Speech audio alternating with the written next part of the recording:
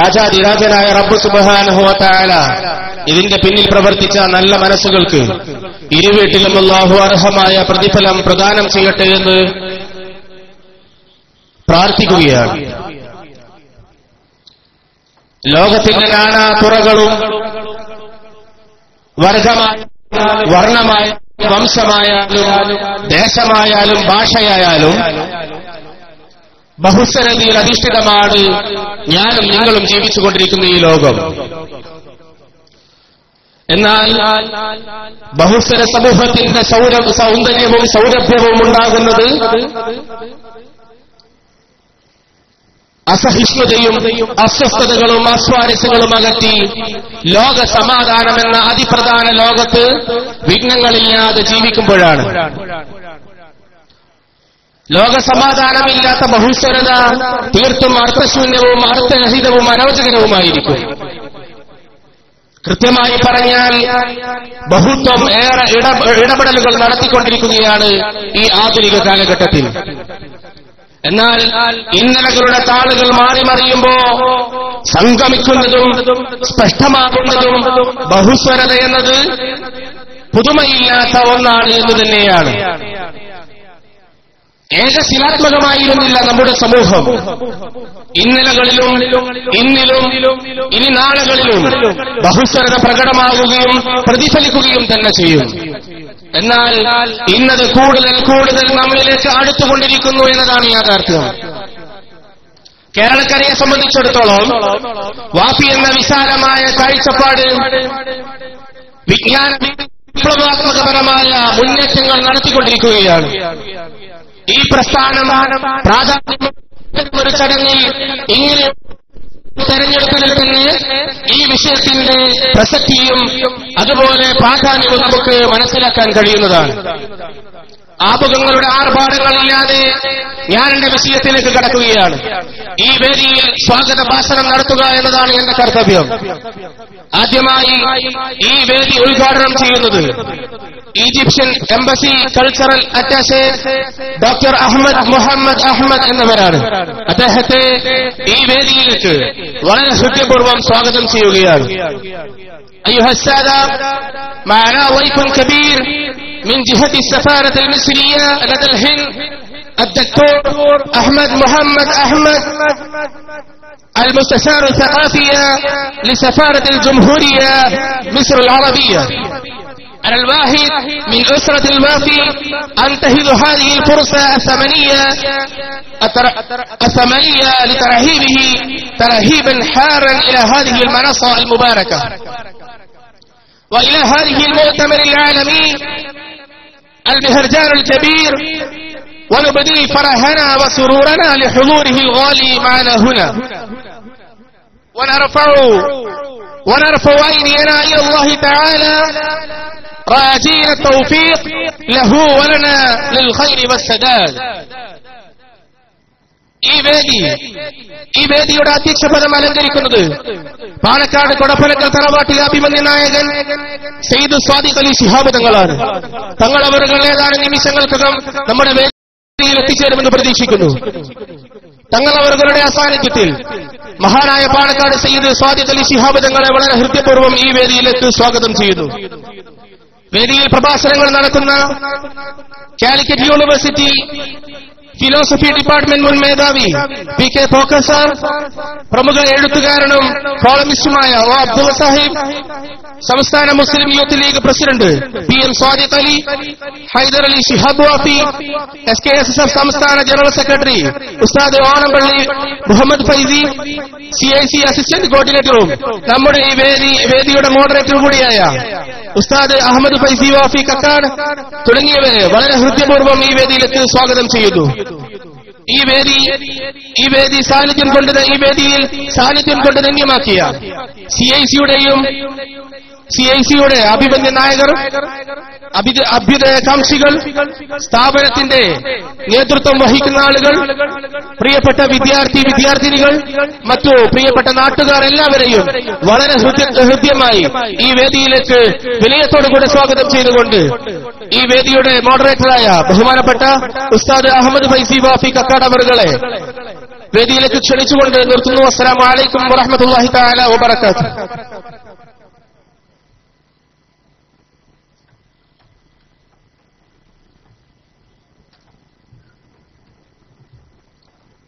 السلام عليكم ورحمة الله وبركاته.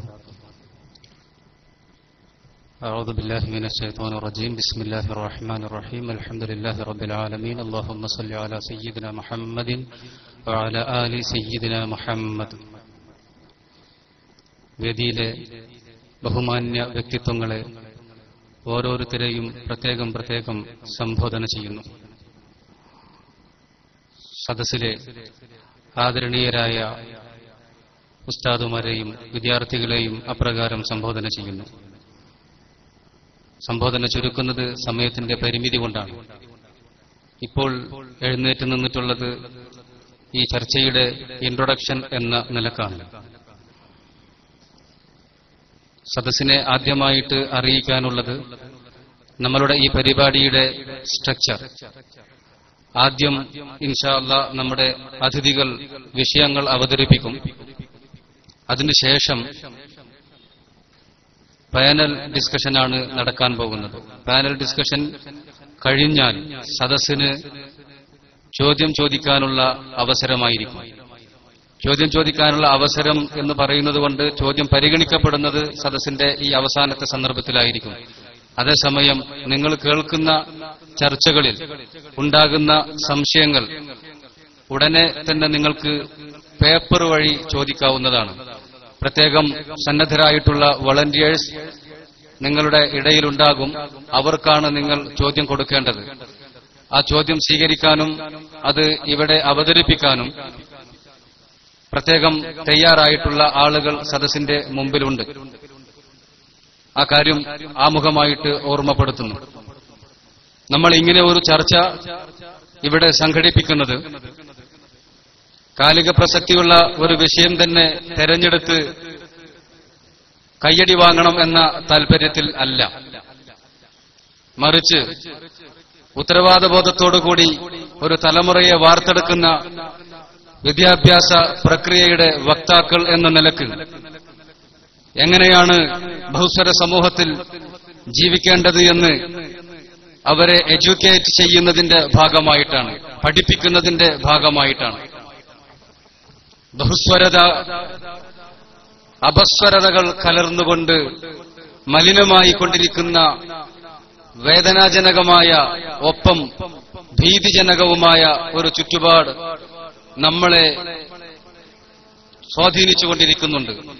അടുത്ത തലമുറ നാളെയുടെ ദിശ നിർണയിക്കേണ്ട വിദ്യാർത്ഥി പ്രസ്ഥാനം, വിദ്യാർത്ഥി സമൂഹം അത് ഇവിടെ മാത്രമല്ല, കേരളത്തിൽ മാത്രമല്ല, ലോകത്തെവിടെയുമുള്ളവർ. നിങ്ങൾ ഇന്നത്തെ ക്യാമ്പസുകളിലേക്ക് നോക്കൂ, നാളത്തെ ലോകത്തെ കാണാം എന്നാണ് പറയപ്പെട്ടിട്ടുള്ളതെങ്കിൽ അവരെ ഓരോരുത്തരെയും ബഹുസ്വരതയിൽ എപ്രകാരമാണ് സമാധാനപൂർവ്വം ജീവിക്കേണ്ടത് എന്ന് പഠിപ്പിക്കേണ്ടത് ഓരോ വിദ്യാപീഠങ്ങളുടെയും നിർബന്ധ ബാധ്യതയാണ്, കുർബാനയുടെ നിർവഹണമാണ്.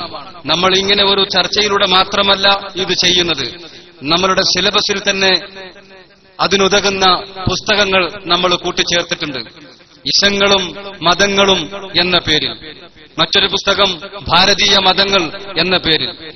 ബഹുസ്വരതക്കിടയിൽ വ്യക്തമായ കാഴ്ചപ്പാടോടുകൂടി ഒച്ചപ്പാടുകൾ ഉണ്ടാക്കാതെ എങ്ങനെയാണ് മുന്നോട്ട് പോകേണ്ടത്, എങ്ങനെയാണ് സമാധാനം ഉണ്ടാക്കി തീർക്കേണ്ടത് എന്ന ഒരു ബോധവൽക്കരണത്തിന്റെ പ്രത്യേകമായ ഒരു സെഷനിലാണ് ഇപ്പോ നമ്മൾ സമ്മേളിച്ചിട്ടുള്ളത്. ചില ആളുകൾ ഇന്ത്യ എന്ന ഈ പൂവാടിയിൽ ഒരുപാട് പൂക്കളുടെ ആവശ്യമില്ല, ഒരു പൂവ് മാത്രം മതി എന്ന് ആലോചിച്ചു പോകുന്നുണ്ട്. ഇന്ത്യയെക്കുറിച്ചുള്ള, ഇന്ത്യയുടെ പാരമ്പര്യത്തെക്കുറിച്ചുള്ള അജ്ഞത കൊണ്ടാണ് എന്ന് സമാധാനിക്കാൻ തരമില്ലാത്ത വിധമുള്ള ആളുകൾ അങ്ങനെ വാദിക്കുന്ന ഒരു സാഹചര്യമുണ്ട്. നമ്മൾ ഈ ചർച്ച ചെയ്യുമ്പോൾ ഇന്ത്യയിൽ പ്രത്യേകമായും ഇന്നത്തെ ഈ സെഷനിൽ, നാളെയും ഇതിന്റെ തുടർച്ചയുണ്ട്, ഇന്നത്തെ ഈ സെഷനിൽ ഇന്ത്യയിൽ പ്രത്യേകമായും ലോകത്ത് ഉടനീളവുമുള്ള ബഹുസ്വരതയെ സംസാര വിഷയമാക്കേണ്ടതുണ്ട്. ബഹുസ്വരത എങ്ങനെയാണ് വിദ്യാർത്ഥി തലമുറകളിൽ എഡ്യൂക്കേറ്റ് ചെയ്യേണ്ടത് എന്നതിനെക്കുറിച്ച് നമ്മൾ ചർച്ച ചെയ്യേണ്ടതുണ്ട്. ഗ്ലോബലൈസേഷൻ, ആഗോളവൽക്കരണം എന്നൊക്കെ നമ്മൾ പതിവായി പറഞ്ഞുകൊണ്ടിരിക്കുമ്പോൾ ഗ്ലോബലൈസേഷന്റെ ഒരു ആഫ്റ്റർ എഫക്ട് പോലെ സംസ്കാരങ്ങളുടെ സങ്കലനം ധാരാളമായി നടന്നുകൊണ്ടിരിക്കുമ്പോൾ അത്തരമൊരു സന്ദർഭത്തിൽ എങ്ങനെയാണ് നമ്മൾ നിലപാടുകൾ സ്വീകരിക്കേണ്ടത് എന്ന് ചർച്ചയ്ക്ക് വിധേയമാകേണ്ടതുണ്ട്. മതങ്ങളും ഇശങ്ങളും ലോക സമാധാനത്തിനും ശാന്തിക്കും ഏതൊരു തരത്തിലുള്ള സംഭാവന അർപ്പിച്ചിട്ടുണ്ട് എന്നതും നമ്മുടെ ചർച്ചയ്ക്ക് വിഷയീഭവിക്കേണ്ടതുണ്ട്. ഇങ്ങനെ നീണ്ടുപോകുന്ന നാനാതരം മേഖലകളെക്കുറിച്ച് ചുരുക്കത്തിൽ ബഹുസ്വരതക്കിടയിൽ എങ്ങനെയാണ് ലോകത്തെ സമാധാനത്തോടെ മുന്നോട്ട് കൊണ്ടുപോകേണ്ടത് എന്നതിന്റെ പോംവഴികളെക്കുറിച്ച് ബഹുമാന്യരായ നമ്മളുടെ അതിഥികൾ, കേരളത്തെ സമ്പന്നമാക്കുന്ന ചിന്തകൾ കൊണ്ട് അനുഗ്രഹിച്ചിട്ടുള്ള അതിഥികൾ ഇൻഷാ അല്ലാഹ് അതിന്റെ പോംവഴികളുമായി നമ്മളുടെ മുമ്പിൽ വരാനിരിക്കുകയാണ്. അവരുടെ ആ സന്ദർഭം ഭംഗിയായിട്ട് നമ്മളും ഉപയോഗപ്പെടുത്തണം എന്ന് ഉണർത്തിക്കൊണ്ട് ഈ ആമുഖം ഇവിടെ അവസാനിപ്പിക്കുകയാണ്. നമ്മുടെ ചർച്ച ആരംഭിക്കുകയാണ്. ആ ചർച്ചയുടെ തുടക്കം കുറിക്കുന്നത് ഉദ്ഘാടന ഭാഷണത്തിലൂടെയാണ്. ഈ ഉദ്ഘാടന ഭാഷണം നിർവഹിക്കുന്നത് ആദരണീയരായ നമ്മുടെ ഇന്നത്തെ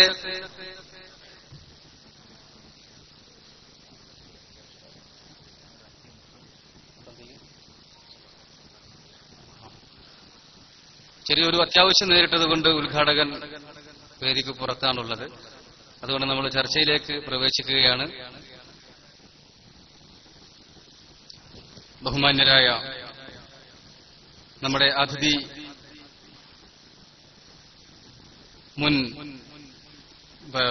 കാലിക്കറ്റ് സർവകലാശാലയിലെ ഫിലോസഫി വിഭാഗം മുൻ മേധാവി PK ഹോക്കർ അവറുകളെ ചർച്ച ആരംഭിക്കുന്നതിനു വേണ്ടി സാദരം ക്ഷണിക്കുന്നു.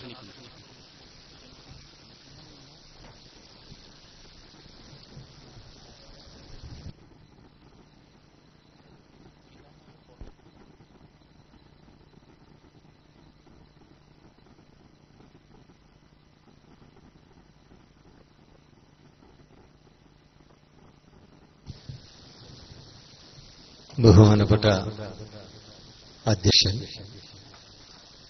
വേദിയിലും സദസ്സിലും എത്തിച്ചേർന്ന പ്രിയപ്പെട്ട സുഹൃത്തുക്കളെ, ഇന്നിവിടെ ബഹുസംസ്കാരത്തെക്കുറിച്ച് ഒരു സംവാദം നടക്കുന്നു എന്നത് തീർച്ചയായും വളരെ ആഹ്ലാദകരമായ ഒരനുഭവമായി എനിക്ക് തോന്നുകയാണ്. ഏതാണ്ട് 20 വർഷങ്ങൾക്ക് മുമ്പ് ആധുനികോത്തരതയുടെ കേരളീയ പരിസരം എന്ന പുസ്തകം ഞാൻ എഴുതി പ്രസിദ്ധീകരിച്ചിരുന്നു. യഥാർത്ഥത്തിൽ പോസ്റ്റ് മോഡേൺ ഫിലോസഫിയുടെ ഭാഗമായി ലോകവ്യാപകമായി ആവിർഭവിക്കാൻ സാധ്യതയുള്ള ബഹുസ്വരതയെ സംബന്ധിക്കുന്ന സൂചനകൾ അടങ്ങിയ ഒരു ചെറിയ പുസ്തകമായിരുന്നു അത്. അന്ന് ആ പുസ്തകത്തിന് വലിയ സ്വീകാര്യതയും വലിയ എതിർപ്പും നേരിടേണ്ടി വന്നിട്ടുണ്ട്. തീർച്ചയായും ഇന്ന് 95 ആണ് അത് സംഭവിച്ചതെങ്കിൽ ഇന്ന് 2015 ആവുമ്പോൾ കേരളത്തിലെ ഏത് മുക്കിലും മൂലയിലും ബഹുസ്വരതയെക്കുറിച്ചും പോസ്റ്റ് മോഡേണിസത്തെക്കുറിച്ചും സാംസ്കാരികമായ സംഘർഷങ്ങളെക്കുറിച്ചും സംവാദങ്ങൾ നടക്കുന്നു എന്നത് നമ്മളെ സംബന്ധിച്ചിടത്തോളം എന്ന് ഞാൻ പറയുന്നത് അക്കാദമിക രംഗത്ത് പ്രവർത്തിക്കുന്ന ആളുകളെ സംബന്ധിച്ചിടത്തോളം എന്ന അർത്ഥത്തിലാണ്. കാരണം ഇതൊരു വിദ്യാഭ്യാസ സ്ഥാപനമാണ്. ഇവിടെ പഠിക്കുകയും പഠിപ്പിക്കുകയും ചെയ്യുന്ന ആളുകളാണ് ബഹുഭൂരിപക്ഷവും ഉള്ളത് എന്നതുകൊണ്ടാണ്. അക്കാദമികമായി ഈ വിഷയങ്ങൾ യഥാർത്ഥത്തിൽ സമൂഹത്തിൽ അനുഭവപ്പെടുന്ന ഇതിനു മുമ്പ് തന്നെ, അല്ലെങ്കിൽ യഥാർത്ഥത്തിൽ സമൂഹത്തിൽ അതിന്റെ ഫലം കണ്ടു തുടങ്ങുന്നതിന് മുമ്പ് തന്നെ ചർച്ച ചെയ്യാൻ കഴിയുന്നു എന്നുള്ളത് ശാസ്ത്രീയമായ രീതി, ശാസ്ത്രപരമായ രീതി അന്വേഷണത്തിന്, അപഗ്രഥനത്തിന്, വിശകലനത്തിന് വിധേയമാക്കുന്നു എന്നതുകൊണ്ടാണ്. അതുകൊണ്ട് തീർച്ചയായും പാശ്ചാത്യ രാജ്യങ്ങളിലൊക്കെ തന്നെ ജാക്ക് ദെർദയുടെയും അതുപോലെ തന്നെ മിഷേൽ ഫൂക്കോയുടെയും ഒക്കെ ദർശനങ്ങളുടെ ഒരു വലിയ സ്വാധീനത്തിന്റെ ഭാഗമായി അവരുടെ തന്നെ ശിഷ്യന്മാരായിട്ടുള്ള എഡ്വേർഡ് സെയ്ദിനെ പോലുള്ള എഴുത്തുകാരുണ്ടാവുകയും വലിയ രീതിയിൽ ഈ കാര്യങ്ങൾ 20-30 വർഷങ്ങൾക്ക് മുമ്പ് തന്നെ ചർച്ച ചെയ്ത് തുടങ്ങുകയും ചെയ്തിരുന്നു. തീർച്ചയായും ഇന്ന് ഇന്ത്യ പോലുള്ള ഒരു രാജ്യത്ത്, കേരളം പോലുള്ള ഒരു രാജ്യത്ത് ഇത് സംസാരിക്കാതിരിക്കാൻ നിർവാഹമില്ലാത്ത ഒരു സാഹചര്യമാണ്.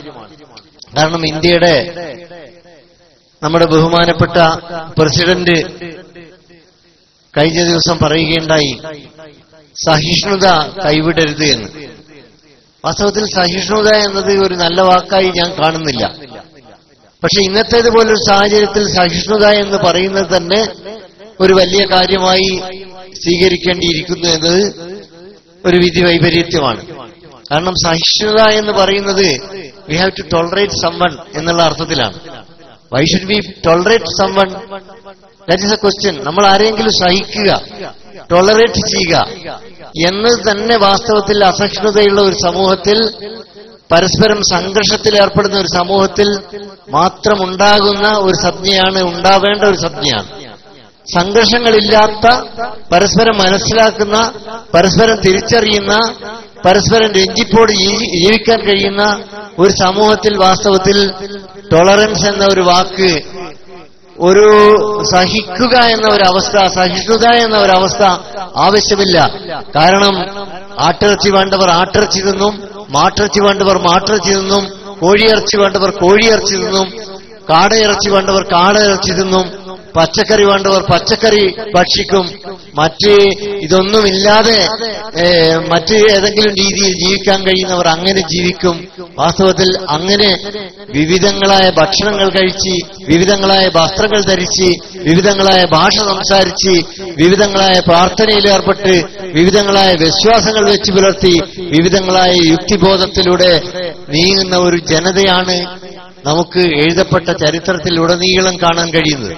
അത് ഇന്ത്യയിൽ മാത്രമൊന്നുമല്ല, ലോകവ്യാപകമായി തന്നെ അടഞ്ഞ സമൂഹങ്ങൾ എന്ന് നമ്മൾ ചില ഘട്ടങ്ങളിൽ സൂചിപ്പിച്ച ചില രാഷ്ട്രങ്ങൾ ഒഴികെ, ആ രാഷ്ട്രങ്ങളിൽ പോലും വളരെ ചെറിയ കാലങ്ങളിൽ മാത്രമാണ് അത്തരത്തിലുള്ള ക്ലോസ്ഡ് സൊസൈറ്റീസ് അല്ലെങ്കിൽ ക്ലോസ്ഡ് ടെക്സ്റ്റുകൾ നിലനിന്നത്. മറിച്ച് മിക്കവാറും എല്ലാ സമൂഹങ്ങളിലും വ്യത്യസ്തമായിട്ടുള്ള ജീവിത രീതികളും വ്യത്യസ്തമായിട്ടുള്ള ആഖ്യാനങ്ങളും ഉണ്ടായിട്ടുണ്ട് എന്നുള്ളത് ഒരു യാഥാർത്ഥ്യമാണ്. അതുകൊണ്ട് അങ്ങനെ വ്യത്യാസങ്ങൾ എന്നുള്ളത്, വ്യത്യാസങ്ങളെ സെലിബ്രേറ്റ് ചെയ്യുക എന്നുള്ളത് ഒരർത്ഥത്തിൽ പോസ്റ്റ് മോഡേണിസത്തിന്റെ ഭാഗമായി വന്ന ഒരു വലിയ ഒരു ദാർശനിക പദ്ധതി തന്നെയാണ്. കാരണം വ്യത്യാസം എന്നുള്ളത് വൈരുദ്ധ്യമോ ഏറ്റുമുട്ടലോ അല്ല. ഒരാൾ ചന്ദനക്കുറി തൊട്ടു എന്നത്, മറ്റൊരാൾ ഒരു തലപ്പാവ് ഉപയോഗിച്ചു എന്നുള്ളത്, മറ്റൊരാൾ മറ്റേതെങ്കിലും രീതിയിൽ പ്രാർത്ഥിച്ചു എന്നുള്ളത്, വേറെ ഒരാൾ വേറെ ഏതെങ്കിലും ഒരു ഭക്ഷണം കഴിച്ചു എന്നുള്ളത് വാസ്തവത്തിൽ ആരോടെങ്കിലും സംഘർഷത്തിന് വേണ്ടിയോ ആക്രമണത്തിന് വേണ്ടിയോ പ്രത്യാക്രമണത്തിന് വേണ്ടിയോ ചെയ്യുന്നതല്ല. പല കാരണങ്ങളാൽ, പല ശീലങ്ങളാൽ, പല വിശ്വാസങ്ങളാൽ, പല യുക്തിബോധങ്ങളാൽ ആവിർഭവിച്ചതാണത്. കാരണം നമുക്ക് എഴുതപ്പെട്ട ചരിത്രത്തിലുടനീളം പാശ്ചാത്യമായാലും പൗരസ്ത്യമായാലും ലഭിക്കുന്നത് ഇതുപോലുള്ള വൈവിധ്യങ്ങളുടെ, വൈജാത്യങ്ങളുടെ ഒരു വലിയ സംഘാതമാണ്. അതുകൊണ്ട് അത്തരത്തിലുള്ള വൈവിധ്യങ്ങളെ ഒക്കെ യാഥാർത്ഥ്യബോധത്തോടുകൂടി സമീപിക്കുന്നതിന് പകരം ഇന്ന് വാസ്തവത്തിൽ നമ്മൾ എത്തി നിൽക്കുന്നത് വളരെ സംഘർഷാത്മകവും ഭീതിജനകവുമായ ഒരു അവസ്ഥയിലാണ് എന്ന് പറയാതെ നിർവാഹമില്ല. വാസ്തവത്തിൽ അത്തരത്തിലുള്ള ഭീതിജനകമായ അവസ്ഥയെക്കുറിച്ച് പറയുന്നത്, ഒരു അക്കാദമിക് സദസ്സിന് മുമ്പ് പറയുന്നത് ഞാൻ ആഗ്രഹിക്കാത്ത, ഇഷ്ടപ്പെടാത്ത ഒരു കാര്യമാണ്. പക്ഷേ യഥാർത്ഥത്തിൽ നമുക്ക് ശ്വാസതടസ്സം ഉണ്ടാവുമ്പോൾ, ശ്വാസതടസ്സം ഉണ്ടായി എന്നൊരാൾ തിരിച്ചറിയുകയും അത് പറയുകയും ചെയ്യുന്നില്ലെങ്കിൽ രോഗി ചിലപ്പോൾ മരിച്ചു പോകും. അത് ഉണ്ടായി എന്നത് ഒരു മിഥ്യാഭിമാനം കൊണ്ട് ഒരാൾ മറച്ചു വെക്കുകയാണെങ്കിൽ അയാളെ നമുക്ക് ആശുപത്രിയിൽ എത്തിക്കാൻ കഴിയില്ല. അതുകൊണ്ട് ഇന്ത്യൻ സമൂഹത്തെ സംബന്ധിച്ചിടത്തോളം, ഇന്ത്യൻ സാമൂഹിക വ്യവസ്ഥയെ സംബന്ധിച്ചിടത്തോളം ഇന്ന് വലിയൊരു വെല്ലുവിളി നേരിടുകയാണ്.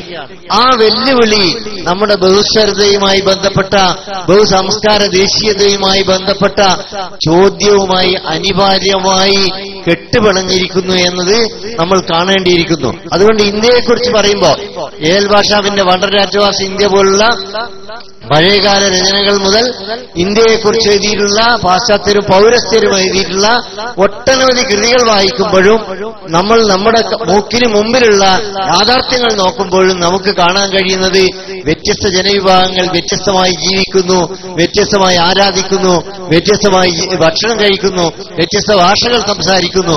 നമ്മൾ മുമ്പ് കേരളത്തെക്കുറിച്ച് കേരളം മലയാളികളുടെ മാതൃഭൂമി എന്ന് പറഞ്ഞിരുന്നു. ഞങ്ങളൊക്കെ നെഞ്ചേറ്റിയ ഒരു മുദ്രാവാക്യമായിരുന്നു കേരളം മലയാളികളുടെ മാതൃഭൂമി എന്ന്. വാസ്തവത്തിൽ അത് വളരെ ശരിയുമായിരുന്നു. പക്ഷെ ഇന്ന് നമുക്ക് കേരളം മലയാളികളുടെ മാതൃഭൂമി എന്ന് പറയാൻ കഴിയില്ല. കാരണം കേരളത്തിൽ അന്ന് മലയാളികൾ മാത്രം മലയാളക്കരയെ സൃഷ്ടിച്ചുകൊണ്ടിരിക്കുന്ന ഒരു കാലത്താണ് കേരളത്തെ സംബന്ധിച്ചുള്ള ദേശീയതയെ സംബന്ധിക്കുന്ന കാഴ്ചപ്പാട് മുന്നോട്ട് വെച്ചത്. ഇന്ന് കേരളത്തിലെ ഗ്രാമങ്ങളിൽ ഒരു കല്ലിളകണമെങ്കിൽ ബംഗാളിൽ നിന്നുള്ള, ഒറീസയിൽ നിന്നുള്ള, തമിഴ്നാട്ടിൽ നിന്നുള്ള, അതുപോലെ മറ്റ് സംസ്ഥാനങ്ങളിൽ നിന്നുള്ള ബംഗാളിയോ ഉറുദുവോ ഒറിയയോ തമിഴോ ഹിന്ദിയോ ഒക്കെ സംസാരിക്കുന്ന തൊഴിലാളികൾ വേണം എന്ന സ്ഥിതിയാണ്. അതുകൊണ്ട് ഇന്ന് നമുക്ക് കേരളം മലയാളികളുടെ മാതൃഭൂമി എന്ന് പറഞ്ഞ് അഭിമാനത്തോടുകൂടി ഒരാൾ അങ്ങനെ എഴുന്നേറ്റ് നിന്ന് കഴിഞ്ഞാൽ തൊട്ടടുത്ത് നിൽക്കുന്ന തൊഴിലാളിയോട് അയാൾക്ക് ഒരുപക്ഷെ നിന്ദയുണ്ടാവും, ഒരുപക്ഷെ അയാൾക്ക് ചെറിയ വെറുപ്പിന്റെ ഒരു തത്വചിന്ത അയാൾ കൂടി മിന്നൽ വേഗതയിൽ കടന്നുപോയി. അതുകൊണ്ട് നമ്മൾ മലയാളി എന്ന് പോലും അഭിമാനിക്കാൻ കഴിയാത്ത രീതിയിൽ ലോക പൗരനായി മാറേണ്ട ഒരു സാഹചര്യത്തിലൂടെയാണ് നമ്മൾ കടന്നുപോകുന്നത്. കഴിഞ്ഞ ചലച്ചിത്രമേളയിൽ ശ്രീലങ്കയിൽ നിന്നുള്ള ഉബർട്ടോ പസോൾനിയുടെ മച്ചാൻ എന്ന് പറയുന്ന ഒരു സിനിമ കാണാൻ എനിക്ക് അവസരമുണ്ടായി. വാസ്തവത്തിൽ ആ സിനിമയിൽ ഈ കൈപ്പന്ത് കളിക്കാരായ ഏതാനും ശ്രീലങ്കൻ തമിഴന്മാര് പാശ്ചാത്യ രാജ്യങ്ങളിൽ അകപ്പെട്ടു പോവുകയും പൗരത്വത്തിന്റെ പേരിൽ തിരിച്ചു പോകാൻ കഴിയാതെ ജയിലിൽ അകപ്പെടുകയും ചെയ്യുന്ന കഥയായിരുന്നു. വാസ്തവത്തിൽ ഇന്ന് ലോകം ചർച്ച ചെയ്യുന്നു അതാണ്. ലോക പൗരത്വം എങ്ങനെ സാധ്യമാകും? എവിടെയും മനുഷ്യന് സുരക്ഷിതമായി ജീവിക്കാൻ കഴിയുന്ന ഒരിടമായി, വേൾഡ് സിറ്റിസണായി എങ്ങനെ ഓരോ മനുഷ്യനും മാറാൻ കഴിയും എന്നതിനെക്കുറിച്ചുള്ള സംവാദങ്ങൾ വാസ്തവത്തിൽ ലോകത്ത് തുടങ്ങിക്കഴിഞ്ഞ ഒരു സാഹചര്യത്തിലാണ് ഇന്ത്യ പോലുള്ള ഒരു രാജ്യത്ത് ഹിന്ദുത്വത്തിന്റെ പേരിൽ, വർഗീയ ഫാസിസത്തിന്റെ പേരിൽ മനുഷ്യരെ ഭക്ഷണം കഴിക്കുന്നതിൽ നിന്ന് വിലക്കുകയും ഭാഷ സംസാരിക്കുന്നതിൽ നിന്ന് വിലക്കുകയും അതുപോലെ മറ്റ് സംഭവങ്ങൾ ഉണ്ടാവുകയും ചെയ്യുന്നത്. വാസ്തവത്തിൽ ഗാന്ധിജിയുടെ വധവുമായി ബന്ധപ്പെട്ട കേസിന്റെ മാസ്റ്റർ തയ്യാറാക്കിയ ഒരു പോലീസുകാരൻ അത് ഉറുദു ഭാഷയിലാണ് തയ്യാറാക്കിയതെങ്കിൽ ഇന്ന് ഉത്തരേന്ത്യയിൽ ഉറുദു ഭാഷ എന്നത് ഒരു രണ്ടാം ഭാഷ പോലെ, ഒരു അപകൃഷ്ട ഭാഷ പോലെ, ഒരു മാറ്റിവെക്കപ്പെട്ട പ്രാന്തവൽക്കരിക്കപ്പെട്ട ഒരു ഭാഷ പോലെ ആയി എന്നുള്ളത് ഇന്ന് പെട്ടെന്ന് സംഭവിച്ചതല്ല. ഇന്ത്യയിൽ കഴിഞ്ഞ 10-60 വർഷങ്ങളായി 22ഓളം സംസ്ഥാനങ്ങളിൽ ഇന്ത്യയിൽ വാസ്തവത്തിൽ ഗോവധ നിരോധനം നിലനിൽക്കുന്നുണ്ട് നിയമത്തിന്റെ അടിസ്ഥാനത്തിൽ. അതുകൊണ്ട് ഇന്ന് പെട്ടെന്ന് സംഘപരിവാർ ഭരണത്തിൽ വന്നപ്പോൾ മാത്രം സംജാതമായ ഒരു പ്രതിഭാസമാണ് ഇത് എന്നും നമ്മൾ തെറ്റിദ്ധരിക്കേണ്ടതില്ല. മറിച്ച് ഇന്ത്യയിൽ 10-60-70 വർഷമായി സ്വതന്ത്ര ഇന്ത്യയിൽ വളരെ മൗനമായി നടപ്പിലാക്കിക്കൊണ്ടിരിക്കുന്ന സവർണ പ്രത്യയശാസ്ത്രത്തിന്റെ ഏകശിലാ കേന്ദ്രിതമായിട്ടുള്ള ചലനങ്ങളുടെ തുടർച്ചയിലാണ് ഇന്ന് ബീഫ് തിന്നുന്നവന്റെ മരണാനന്തര ശരീരം ഫോറൻസിക് പരിശോധനയ്ക്ക് വിടുന്നത്. What A shameful condition. നമ്മൾ ആലോചിച്ച് നോക്കുക. ഇതിലേറെ ലജ്ജാകരമായ ഒരു സാഹചര്യം ഇനി എന്ത് വരാനുണ്ട് ഒരു രാജ്യത്ത്? മരിച്ചുപോയ ഒരു മനുഷ്യന്റെ ശവം ഫോറൻസിക് പരിശോധനയ്ക്ക് അയച്ചിട്ട് അത് ആട്ടിറച്ചിയാണോ മാട്ടിറച്ചിയാണോ എന്ന് ആ ചോദ്യം ഉന്നയിക്കുന്നതിന് എത്രമാത്രം അസംബന്ധമാണ്. അപ്പൊ ഇത്രമാത്രം അസംബന്ധ ജടിലമായ സാഹചര്യത്തിലൂടെ കടന്നു പോകുന്ന ഒരു മനുഷ്യന് സ്നേഹത്തിന്റെ വളരെ വിശാലമായ ആകാശത്തിൽ ഒഴുകി നടക്കണമെന്ന് ആഗ്രഹമുണ്ടെങ്കിലും എത്രത്തോളം സാധിക്കുമെന്ന ചോദ്യം തീർച്ചയായും നമ്മൾ അഭിമുഖീകരിക്കേണ്ടി വരും. അതുകൊണ്ട് സ്നേഹത്തെക്കുറിച്ചും അനുരഞ്ജനത്തെക്കുറിച്ചും വാചാലമായി സംസാരിക്കാൻ ആഗ്രഹിക്കുമ്പോൾ തന്നെ ഒരു വെറുപ്പിന്റെ തത്വചിന്ത ഇന്ത്യയിലുടനീളം പ്രചരിപ്പിക്കപ്പെടുന്നതിന്റെ സാഹചര്യം കൂടി തിരിച്ചറിയുകയും പ്രതിരോധിക്കുകയും ചെയ്യുവാൻ അക്കാദമിക തലത്തിൽ അന്വേഷണങ്ങളും ആലോചനകളും ഒക്കെ നമ്മൾ വികസിപ്പിക്കേണ്ടതുണ്ട്. അതുകൊണ്ട് തീർച്ചയായും ഞാൻ ഒരുപാട് നിങ്ങൾക്കെല്ലാവർക്കും അറിയാവുന്ന പോലെ സംഘാടകർ സൂചിപ്പിച്ചിട്ടുള്ളത് 20 മിനിറ്റ് ആണ് ഈ അവതരണത്തിന് എനിക്ക് അനുവദിച്ചിട്ടുള്ളത്. ഇതുപോലുള്ളൊരു സങ്കീർണമായ വിഷയത്തെക്കുറിച്ച് 200 മിനിറ്റ് പറഞ്ഞാലും എവിടെ എത്താൻ കഴിയില്ല. കാരണം ഇന്ത്യയെ സംബന്ധിച്ച്, കേരളത്തെ സംബന്ധിച്ച്, ലോകത്തെ സംബന്ധിച്ച് ആ മൾട്ടി കൾച്ചറലിസവുമായി ബന്ധപ്പെട്ട് വന്നിട്ടുള്ള പഠനങ്ങളും ദർശനങ്ങളും, അതുമായി ബന്ധപ്പെട്ട് വന്നിട്ടുള്ള ഒട്ടനവധി വ്യാഖ്യാനങ്ങൾ, അതുമായി ബന്ധപ്പെട്ട് വന്നിട്ടുള്ള യോജിപ്പുകൾ, വിയോജിപ്പുകൾ, ഇങ്ങനെ ധാരാളം കാര്യങ്ങൾ തീർച്ചയായും ഇവിടെ വളരെ പ്രഗത്ഭരായിട്ടുള്ള ആളുകൾ സംസാരിക്കാറുണ്ട്. നേരത്തെ ഇവിടെ സൂചിപ്പിച്ച പോലെ ഈജിപ്തിലെ ഉറുദു ഭാഷാ പ്രൊഫസറും അതുപോലെ കൾച്ചറൽ അറ്റാഷയുമായിട്ടുള്ള മുഖ്യ പ്രാസംഗികനും ഉദ്ഘാടകനുമുണ്ട്. അതുകൊണ്ട് ദീർഘമായി ഞാൻ ഈ വിഷയം ഈ സന്ദർഭത്തിൽ സംസാരിക്കാൻ ഉദ്ദേശിക്കുന്നില്ല. പക്ഷേ ഞാൻ ഇവിടെ ഒരു കാര്യം മാത്രം സംസാരിച്ചുകൊണ്ട് ഇത് അവസാനിപ്പിക്കാമെന്നാണ് കരുതുന്നത്. തീർച്ചയായും നമ്മുടെ ഈ ഞാൻ നേരത്തെ സൂചിപ്പിച്ച പോലെ സമൂഹത്തിലെ കൾച്ചർ എന്ന് പറയുന്ന ഒരു സംജ്ഞയുമായി ബന്ധപ്പെട്ടുള്ള അന്വേഷണങ്ങളും കൾച്ചറൽ സ്റ്റഡീസ് എന്ന് പറയുന്ന ഒരു വിജ്ഞാന ശാഖയും വാസ്തവത്തിൽ 20-ാം നൂറ്റാണ്ടിന്റെ അവസാന പകുതിയിൽ അല്ലെങ്കിൽ അവസാന ദശകങ്ങളിൽ മാത്രമാണ് ലോകവ്യാപകമായി ഉണ്ടായിട്ടുള്ളത്. അതിനു മുമ്പ് കൾച്ചറൽ സ്റ്റഡീസിനെ കുറിച്ച് നമ്മൾ ശാസ്ത്രം പഠിച്ചിട്ടുണ്ട്, അതുപോലെ തന്നെ ചരിത്രം പഠിച്ചിട്ടുണ്ട്, വൈദ്യശാസ്ത്രം പഠിച്ചിട്ടുണ്ട്, മനഃശാസ്ത്രം പഠിച്ചിട്ടുണ്ട്, തത്വചിന്ത പഠിച്ചിട്ടുണ്ട്, മതചിന്തകൾ പഠിക്കാറുണ്ട്.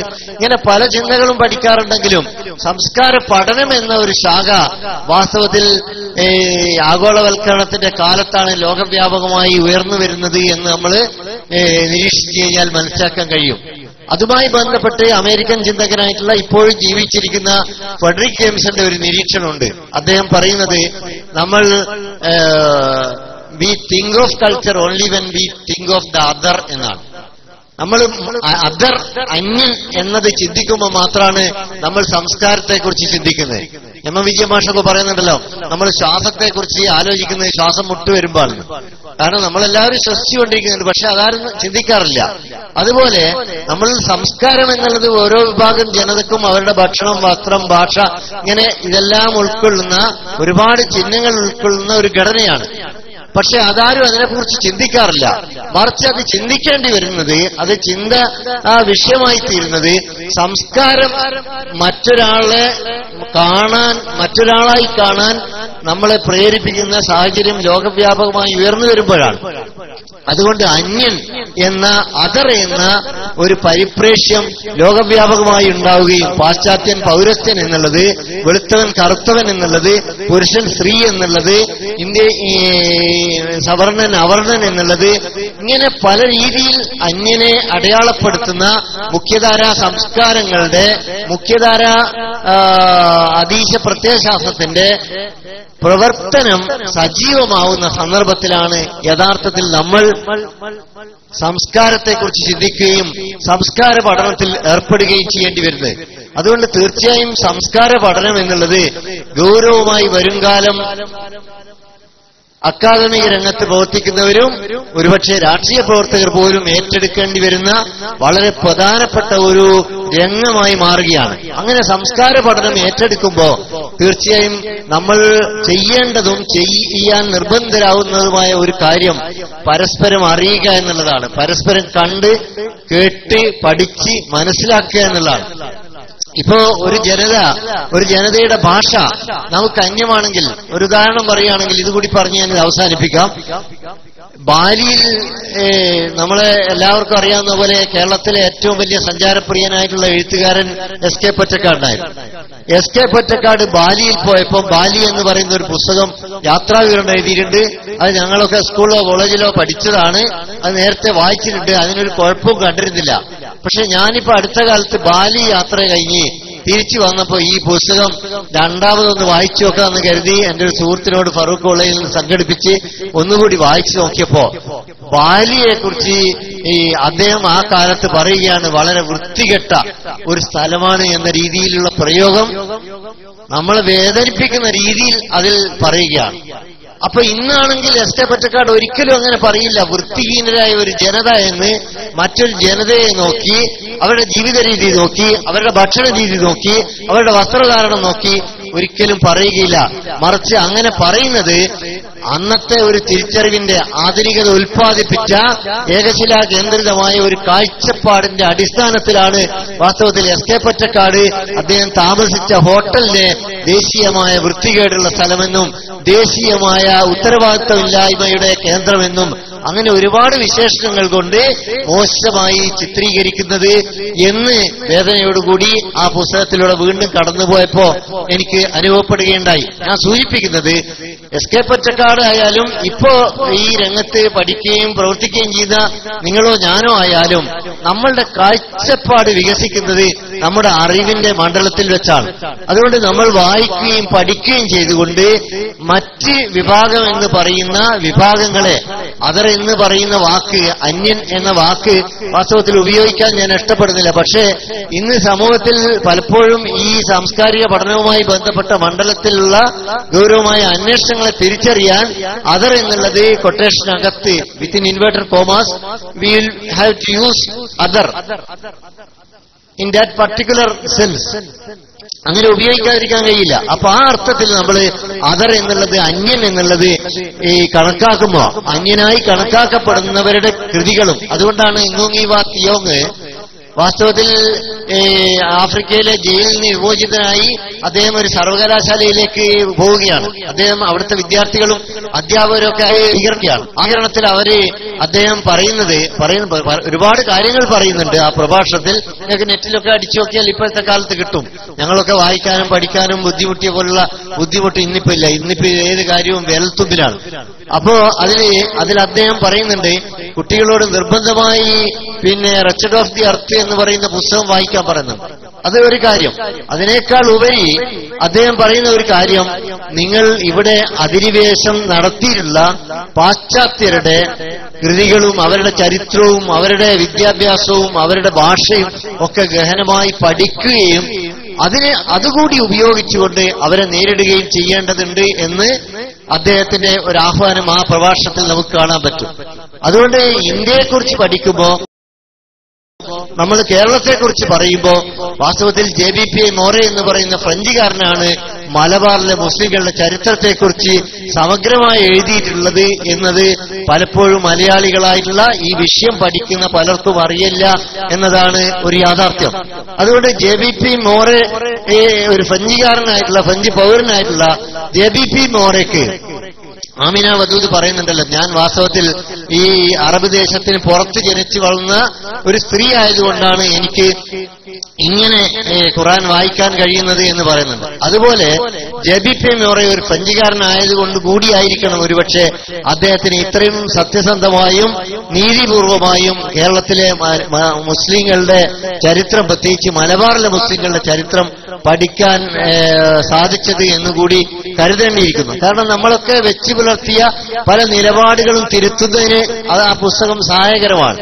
ഏത് കാലം മുതൽ മുസ്ലിങ്ങളുടെ സാന്നിധ്യമുണ്ട് എന്നതും അവരുടെ ഇടപാടുകളെ സംബന്ധിച്ചും അവരുടെ അധിനിവേശ വിരുദ്ധ ഇടപാടുകളെക്കുറിച്ചും ഒക്കെയുള്ള വളരെ ധീരവും ഗംഭീരവുമായ ആവിഷ്കാരം നമുക്ക് അവിടെ കാണാൻ പറ്റും. അതുകൊണ്ട് ഞാൻ സൂചിപ്പിക്കുന്നത് ഇത്രമാത്രമാണ്.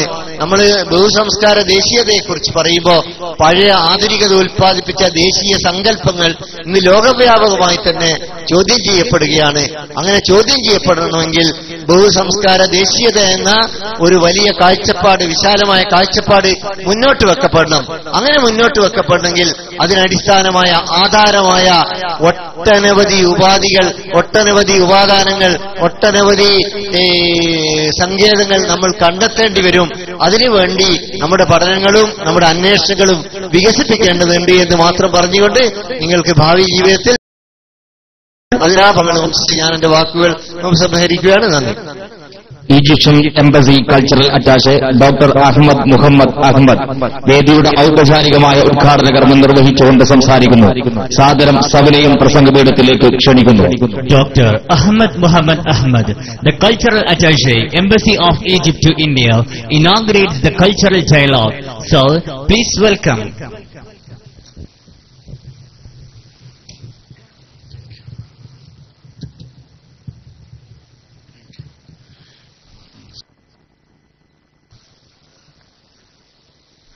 Dignitaries, guests, Wafy and Wafia Vidharthi. Assalamu alaikum wa rahmatullahi wa barakatuh. First of all, I would like to thank the esteemed Markaz to give us this opportunity to share our views on the multiculturalism and world peace, which is so relevant to the current scenario. And I would regret on behalf of His Excellency Hatem Tajuddin, the Ambassador of Republic of Egypt, who is not able to join us this time, but send his best wishes to the prestigious conference and to the organizer. Multiculturalism is also identified with equal weight age as cultural pluralism. Present world is a global war. People are being migrated from one state to another, from one country to another country, and everyone has his own identity. If you look, for example, in India, I travel in north and in south. You find every state has its own identity.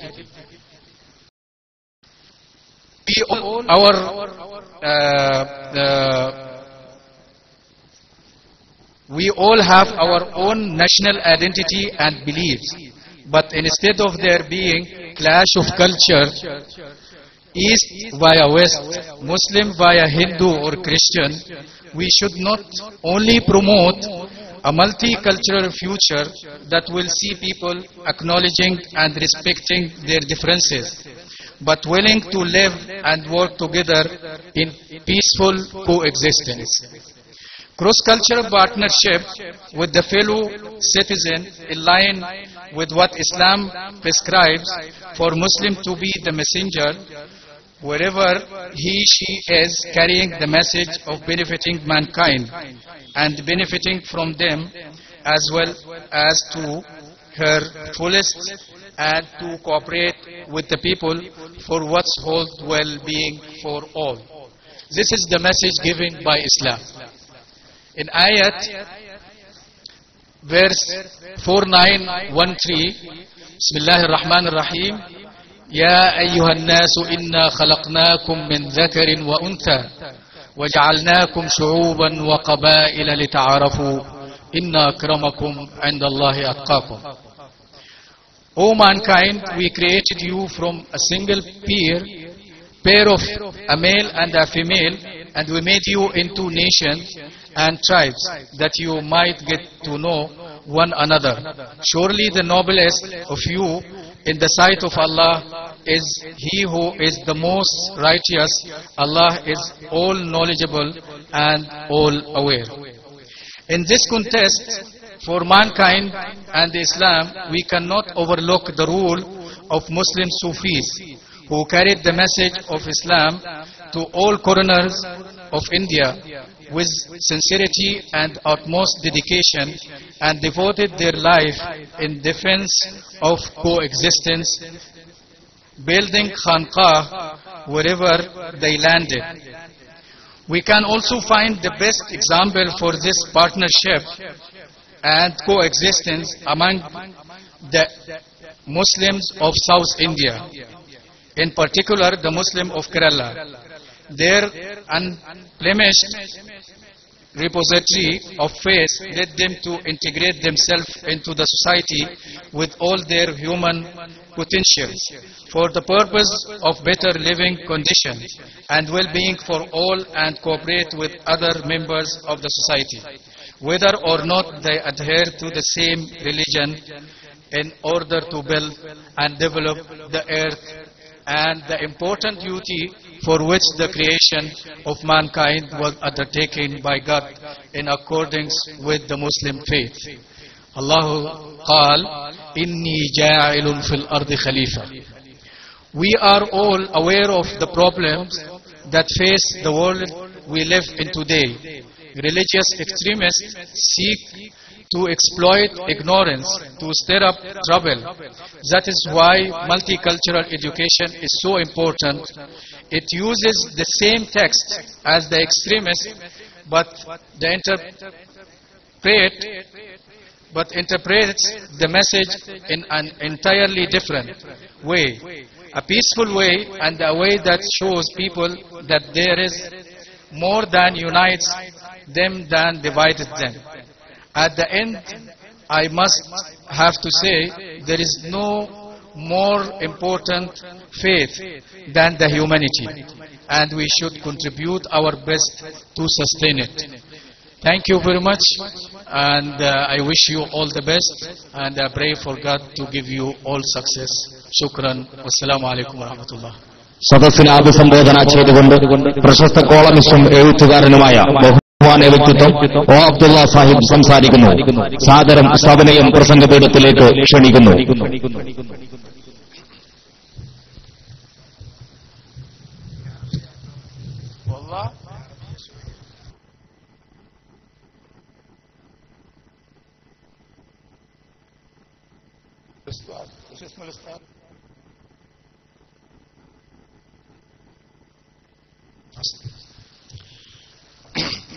السلام عليكم.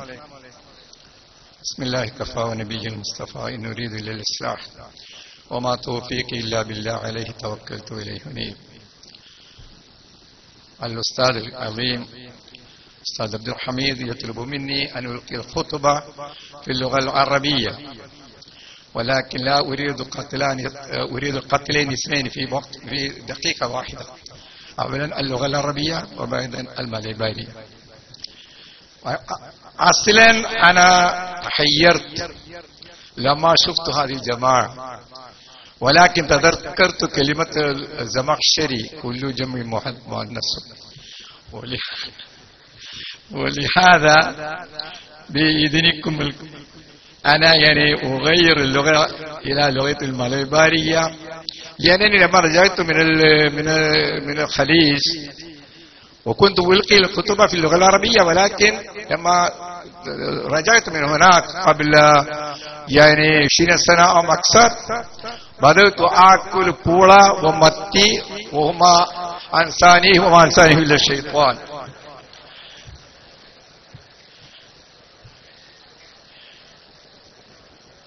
على كل حال أذكر ഈ ഭാഷ മാറി സംസാരിക്കുന്നതിനെ പറ്റി നിങ്ങളോട് തമാശ അറിയാണ്ട്. നമ്മുടെ ശംസുൽ ഉലമ വന്ധ്യനായ അബൂബക്കർ മുസ്ലിയാർ, അദ്ദേഹത്തിന് English നന്നായിട്ട് അറിയാമായിരുന്നു. പക്ഷെ അദ്ദേഹം മലയാളത്തിലാണ് സംസാരിക്കുക. പക്ഷെ അദ്ദേഹത്തിന്റെ സദസ്സ് അദ്ദേഹം അഡ്രസ് ചെയ്യുന്നത് മലയാളികളായതുകൊണ്ട് അദ്ദേഹം ഇംഗ്ലീഷ് വല്ലാതെ ഉപയോഗിക്കാറുണ്ടായിരുന്നില്ല. നമുക്ക് പിന്നെ ചാനലിലൊക്കെ ചർച്ച ചെയ്യുമ്പോൾ ഇംഗ്ലീഷ് വാക്കുകൾ ഇങ്ങനെ ഉപയോഗിക്കുന്നതിന് ഇടയ്ക്ക് ഓരോ മലയാളം വീണ് കിട്ടാറുണ്ടല്ലോ. അങ്ങനെ ഒരു ശൈലി അക്കാലത്ത് ഉണ്ടായിരുന്നില്ല. അപ്പൊ ഈ മുത്തന്നൂർ പള്ളി കേസ് വിചാരണ ചെയ്യുന്ന കാലത്ത് ഞാനൊരു വിദ്യാർത്ഥിയാണ്. അപ്പൊ അവിടെ ആ പള്ളി കേസ് വിചാരണ ചെയ്യുമ്പോൾ കോടതിയിൽ ഒരിക്കൽ പോയി. അപ്പൊ മറുഭാഗത്തിന്റെ വക്കീല് ഇദ്ദേഹത്തിന് ഇംഗ്ലീഷും മറ്റും അറിയില്ല എന്ന് വരുത്താൻ വേണ്ടിയിട്ട് കൽപ്പിച്ചുകൂട്ടി ഇംഗ്ലീഷിൽ വായിക്കാനും പറയാനും തുടങ്ങി. അപ്പൊ അതിന് ശംസുൽ ഉലമ ശരിക്കും മലയാളത്തിൽ മറുപടി പറഞ്ഞപ്പോ അതെന്താ ഞാൻ ഇംഗ്ലീഷ് ചോദിക്കുമ്പോൾ നിങ്ങൾക്ക് ഇംഗ്ലീഷിൽ തന്നെ മറുപടി പറഞ്ഞാൽ? അതിന് ശംസുൽ ഉലമയുടെ മറുപടി, ഈ കാണുന്ന ആൾക്കാർ മുഴുവനും ഞാൻ പറയുന്നത് കേൾക്കാൻ വന്നതാ. ഞാൻ ഇംഗ്ലീഷ് പറഞ്ഞാൽ അവർക്ക് എന്തെങ്കിലും മനസ്സിലാവുമോ എന്ന് ചോദിച്ചു. പിന്നെ അത് ഇംഗ്ലീഷ് അധികം സംസാരിച്ചില്ല. നിങ്ങളോട് അറബിയിൽ പറയാനുള്ളതായ ആഗ്രഹം അങ്ങേയറ്റമുണ്ടായിരുന്നു. ഉസ്താദിനോട് ചോദിച്ചോ, എനിക്ക് അത്രത്തോളം പറയാൻ കഴിയില്ലെങ്കിൽ പോലും, കാരണം എന്നോ അത് മറന്നുപോയി. മത്തിമൂളിൽ തിന്നതുകൊണ്ടുള്ള ഒരു കാര്യമായ ദോഷം. എനിഹൗ നമുക്ക് മലയാളത്തിലേക്ക് മടങ്ങാം. വിഷയം ഞാൻ അല്പം വൈകി എത്താൻ. ഇത് ഈ തുറുക്ക് മുഖ്തലിഫ് കൊണ്ടുള്ള പ്രയാസ. ഇവിടേക്ക് ഒരേ ഒരു വഴി മാത്രമായിരുന്നെങ്കിൽ ഞാൻ വഴി തെറ്റുമായിരുന്നില്ല. ഈ കഞ്ഞിപ്പുര എന്ന് പറയുന്ന സ്ഥലത്ത് ആ സ്ഥലം ശരിക്കും കാണാൻ കഴിഞ്ഞില്ല. പിന്നെ കുറെ മുമ്പോട്ട് പോയി വഴി ചോദിച്ചപ്പോൾ ആളുകൾ അങ്ങോട്ട് തന്നെ മടക്കി. അവിടുന്ന് പിന്നെ വീണ്ടും ചോദിച്ചു, അപ്പോൾ അവർ അങ്ങോട്ട് തന്നെ മടക്കി. അങ്ങനെ അവിടെ ഇങ്ങനെ ഒരു പന്തായിട്ട് ഇങ്ങനെ കുറെ നേരം സമയം ആയതുകൊണ്ടാണ്. നിങ്ങൾ ക്ഷമിക്കണം. ഈ വിഷയത്തിൽ ഇതുപോലത്തെ ചോദ്യങ്ങളുണ്ടല്ലോ, നമ്മൾ ഈ ബഹുസ്വരതയോ നല്ലത് അല്ലെങ്കിൽ അള്ളാഹു തആല ഒരേ ഒന്നേ സ്വീകരിക്കുള്ളൂ എന്ന് അതിന് മലയാളം കൽപ്പിച്ചിട്ട് പറയാക്ക. അങ്ങനത്തെ ഒന്നാകുമ്പോ വളരെ സുഖ. ഇന്നദ്ദീന ഇൻദല്ലാഹിൽ ഇസ്ലാം വമൻ യബ്തഗി ഗൈറൽ ഇസ്ലാമി ദീനൻ ഫലൻ യുഖ്ബല മിൻഹു. ഈ അർത്ഥത്തിലാകുമ്പോ ഒന്ന്, ഞാൻ ഒരിക്കലും ചാനലിൽ വല്ലാതെ വിഷമിച്ചൊരു ചോദ്യം നേരിട്ട്. അത് ഈ ശ്രീനാരായണ ഗുരുവുമായിട്ട് ബന്ധപ്പെട്ടുകൊണ്ട് ഒരേ മതം ഒരേ ജാതി ഇതിനെക്കുറിച്ച് എന്ത് പറയുന്നു. അപ്പൊ മുസ്ലിങ്ങളെ സംബന്ധിച്ചിടത്തോളം ഞാൻ ഈ ഓതിയ ആയത്തുകൾ പ്രസക്ത. അപ്പൊ മതം ഏതായാലും നന്നായാൽ മതി, മനുഷ്യൻ നന്നായാൽ മതി എന്നാണല്ലോ പറയുന്നത്. അപ്പൊ എന്ത് പറയുന്നു എന്ന് ചോദിച്ചാൽ നിങ്ങളാണെങ്കിൽ എന്താ മറുപടി അറിയാം? ഞാൻ പറഞ്ഞു, വെള്ളം ഏതായാലും മതി, ദാഹം തീർന്നാൽ മതി എന്ന് പറയുമ്പോൾ ഉണ്ടാകുന്ന വിഷമങ്ങൾ നിങ്ങൾ ആലോചിക്കണമെന്ന് പറഞ്ഞു. പിന്നെ അവർ ചോദിച്ചില്ല. ഭാഗ്യത്തിന് നമ്മുടെ പ്രശ്നം ബഹുസ്വരതയും. ഈ ബഹുസ്വരതയും ലോകസമാധാനവും, ലോകസമാധാനത്തിലേക്ക് അവിടെ നടക്കുന്നതൊക്കെ ഈ ബഹുസ്വരതയായിട്ട് ബന്ധപ്പെട്ടതാണെന്നും ആ രീതിയിലേക്ക് നമ്മൾ ആ വിഷയത്തിന് കൊണ്ടുപോകണോ എന്നുള്ളത് എനിക്ക് അറിഞ്ഞുകൂടാ. നമ്മൾക്ക് അറിയാവുന്നത് ഇസ്ലാമിനെ സംബന്ധിച്ചിടത്തോളം അത് ബഹുസ്വരതയെ ഉൾക്കൊള്ളുന്നില്ല.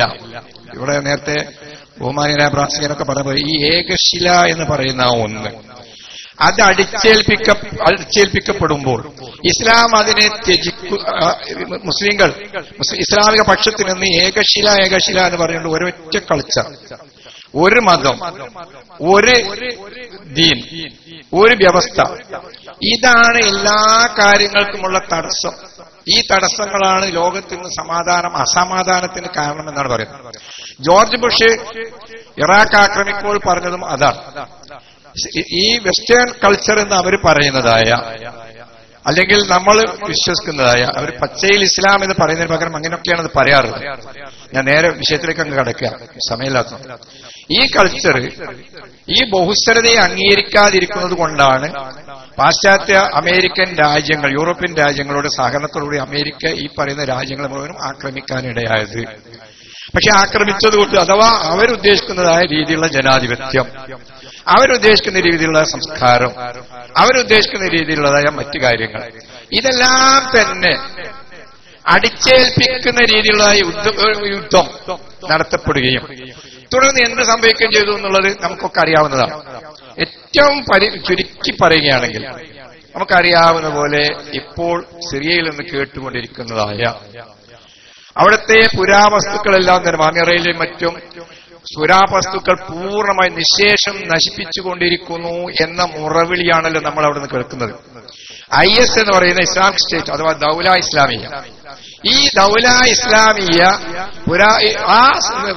അതെന്താണ്,